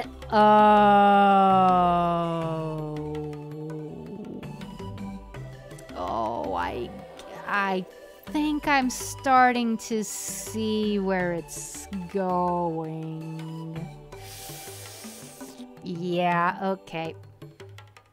No, let's keep making fun of the emo war. That's funnier. The Four Pests campaign, the CCP decided that sparrows are an enemy of the people for picking seeds and grains. So they went around killing it. Oh no, was that a part of the Great Leap Forward? I mean, you said CCP, so yeah, I'm starting to think that it probably was. Do you know murder drones? No, I don't. Falls a little bit outside of my interests. The problem is, sparrows also ate locusts. Oh, that does sound like it. That does sound like the Great Leap Forward. Oh no. Why? That reminds me of how they thought that, oh yeah, we're gonna plant all these plants. We're gonna put all these plants very close together because obviously they're going to work together because that's what plants do.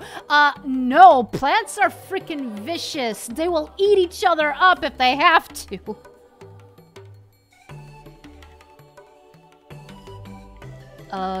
Do your anime character voice? There's a lot of anime character voices. I usually use my my natural voice. Maybe I don't know. Like I don't leaps and bounds.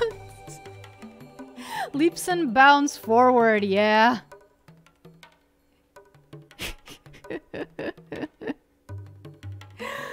Oh man. Oh no. Like I'm seriously, the Great Leap Forward is just one of those. It's one of those stories that it's like, it could only get worse. Watch it do just that.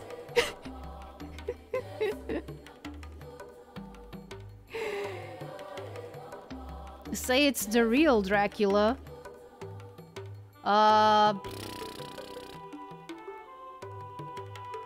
Okay, I have to confess, I have never actually watched Dracula, so I'm not too familiar with how Bela Lugosi played him. I know that he was freaking iconic. That's what I know. But I don't remember like the accent. I remember that the reason why it is the way it is because he learned his lines phonetically. But I'm not familiar with like any lines. I'm only familiar with like the stereotype of the Dracula, like I'm Dracula, blah, which is probably a very offensive accent to some people. Actually, I should ask my brother. My brother is a huge fan of like the Universal monster movies of the 30s. Do you know Ben Schwartz? Yes, I know Ben Schwartz. I know Ben Schwartz. He is awesome. Count Duckula would be more on brand. Right. I just don't know what he sounds like because okay, it's like this. One of the weird things that growing up or at least visiting Portugal from, you know, as long as I have, is that a lot of knowledge that I have of like shows and stuff I gained from very, very limited sources. Count Duckula is one of those things that I've been aware of for a very, very long time, but I've never actually watched it. I've never actually sat down and watched a bunch of episodes of Count Duckula. I know that there were VHS tapes of it available, probably like in rental places or something. Also because I saw like ads for them on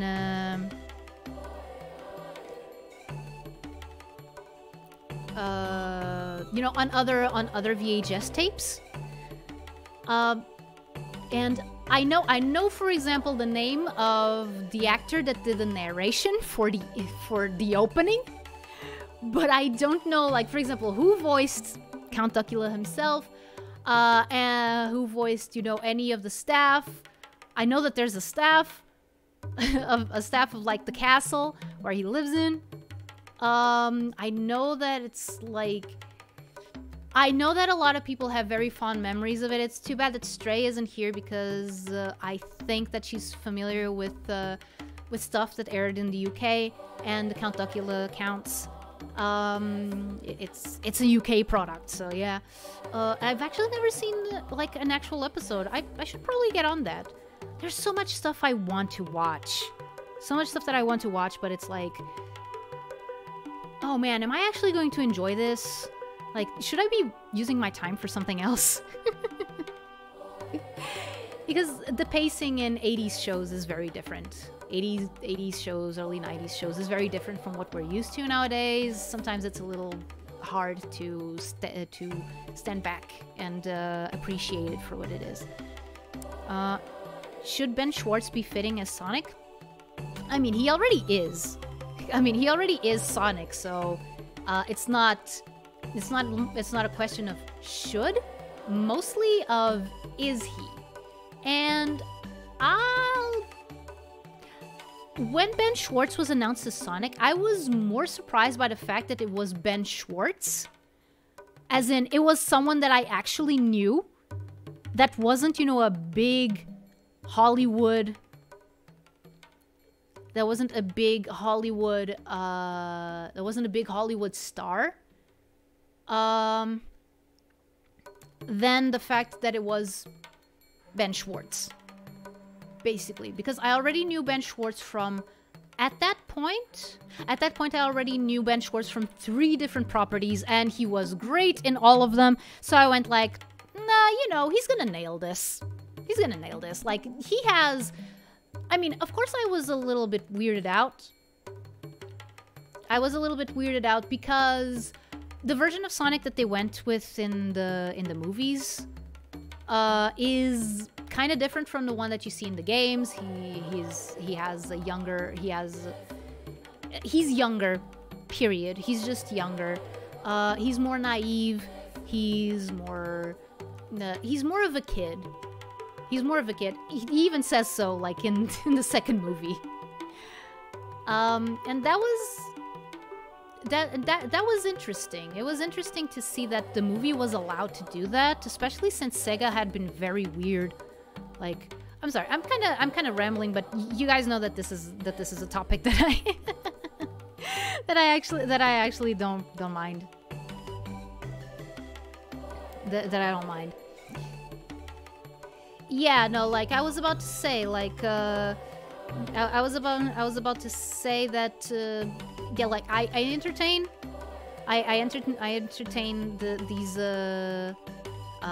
these talks because they're stuff that I'm actually interested in, and I don't mind talking about them. But again, like New Around said, and I had already seen, and I already said before, this is not a request stream, this is a chat stream. So things are just allowed to flow, and I am not going to say things just because people ask me to say them. That's actually something that was super weird. Okay, a little bit of backstory. Okay, so you guys know that I started streaming on Reality. And one thing that was very strange to me was that there were a lot of people on that app that went like, oh, you come into the stream and I say this. Usually was like an ara ara or something like that, which I never really got. I never really understood, you know, the point of it. It's like yeah, I can do that, but why would I go like, every time that someone comes in on the stream, I'll say this. And what? Don't be weird, man. But yeah. What was I thinking about? I kind of got I got derailed. First with Count Duckula, and then with Ben Schwartz. But I like Ben Schwartz a lot. I like him a lot. Like, ever since I first laid ears on his voice, I mentioned before it was with Rennie Cunningham, 9th Grade Ninja, which is still a show that I recommend to people, at least the first season. The second one is also very good, but you can tell that it was cancelled before it had time to really gear up and do what it actually wanted to do. Which is sad. Oh, and Gilbert Gottfried voices a character, just randomly. Where did we leave off? I mean, we were talking about the Great Leap Forward.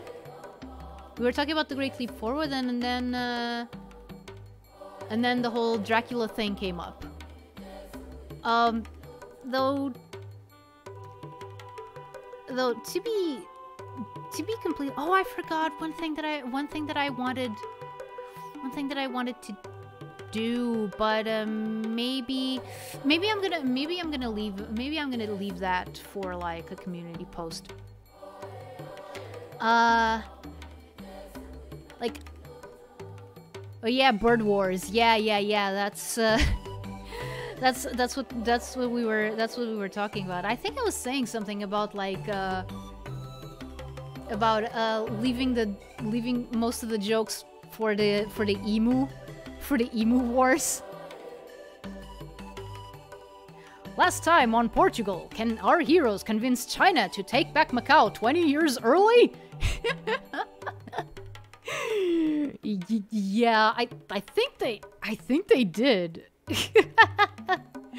I'm not like, I don't remember what was the original plan, but I'm pretty sure. Wait, so if the plan was to only return it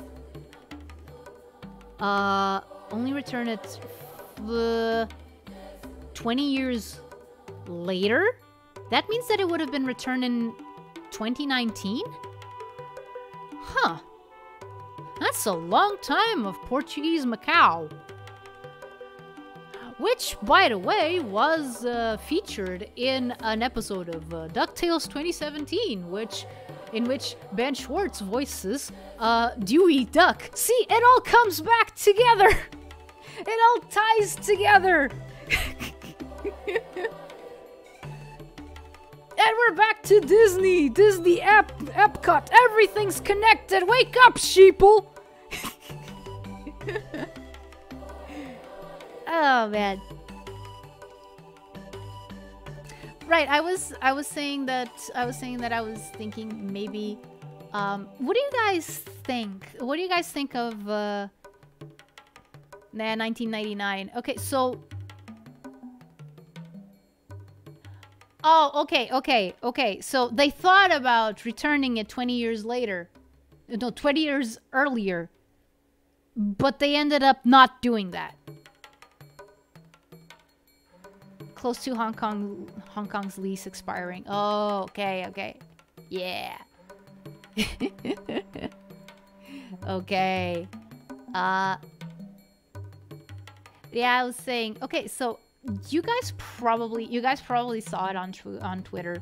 So I finally finished that project that I was, well, I call it a project, but it's not exactly a project. Basically, the thing Okay, I'm gonna start calling it the thing where Kairi draws a bunch of Hollow Tempest members meditating. Because why not? So yeah, you saw it on Twitter. I mean, I posted it on Twitter. And I was thinking if I should post like the final results here on YouTube, on the community tab. Just because first I've been thinking of posting some art stuff in the community tab, you know, to keep it active. And second, because I actually worked on some parts of it on the actual stream. So on actual streams. Stream? 1 stream? 2 stream? 5 stream? Yeah. So yeah, I was thinking of doing that. Probably gonna do it after the stream. I mean, I don't know, like, what do you guys think? Do you think it's appropriate? Or do you think that I should save the community tab for, like, other stuff, like announcements and stuff?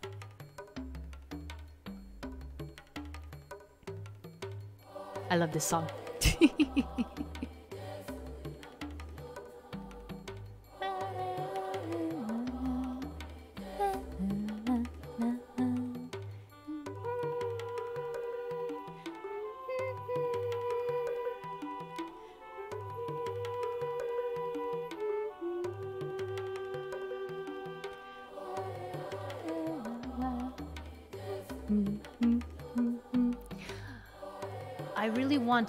I really want my life to settle. I really want my life to settle down a little bit because I want to play Star Fox Adventures, but I want to start at a point. Oh, by the way, seems fine to me. Oh, by the way, are you still melting? Melting? I wasn't.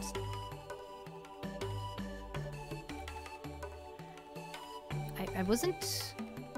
I wasn't aware that I wasn't aware that I was melting. Oh, wait. Hold on.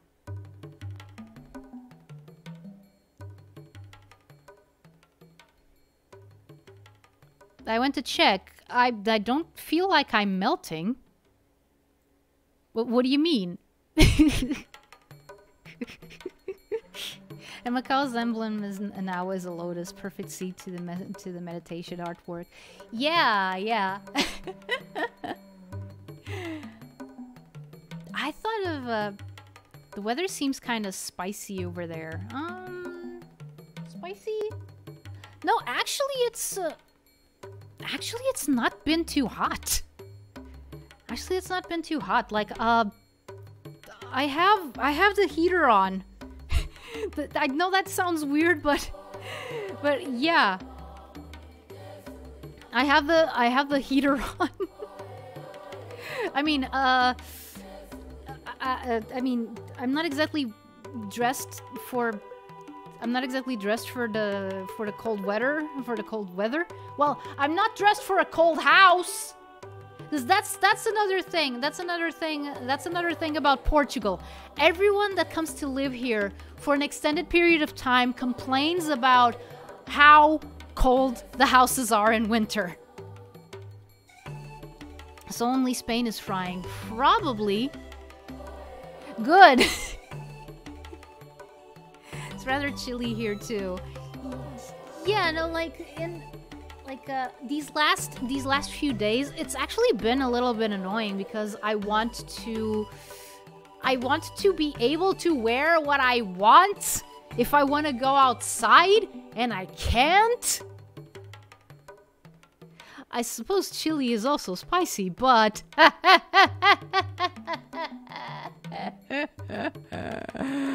I get it. I get it.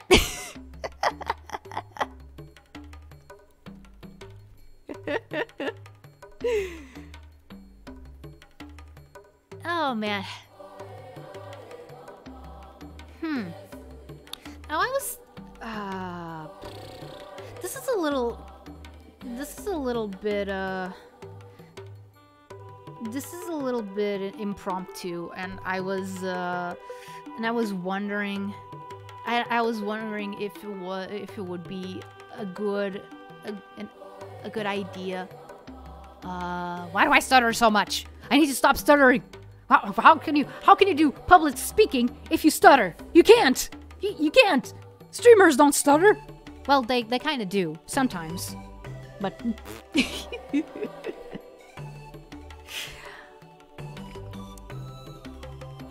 Yeah, no, I don't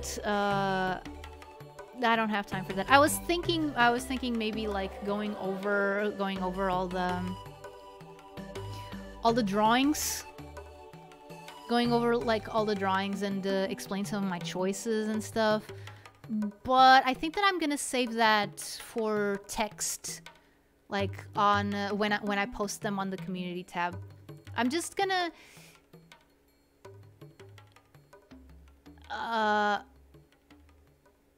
like I didn't do it when I posted them on Twitter because, you know, character limit and all that. But now that I think about it, I can actually do that without any trouble in on YouTube, because there's like, if there's a character limit, it's much longer. It's much longer than Twitter. So yeah, that's probably what I'm gonna do. And I'm gonna do that probably after dinner. Which, speaking of, unfortunately, I think I have to go. I think that things are already ready. Already ready. Yes, things are already ready. Na na na na na na na na na. Oh man, like that one Tom and Jerry short where they just launch into a musical number of Mama Eu Quero. And completely butcher the Portuguese language. It's amazing. It's like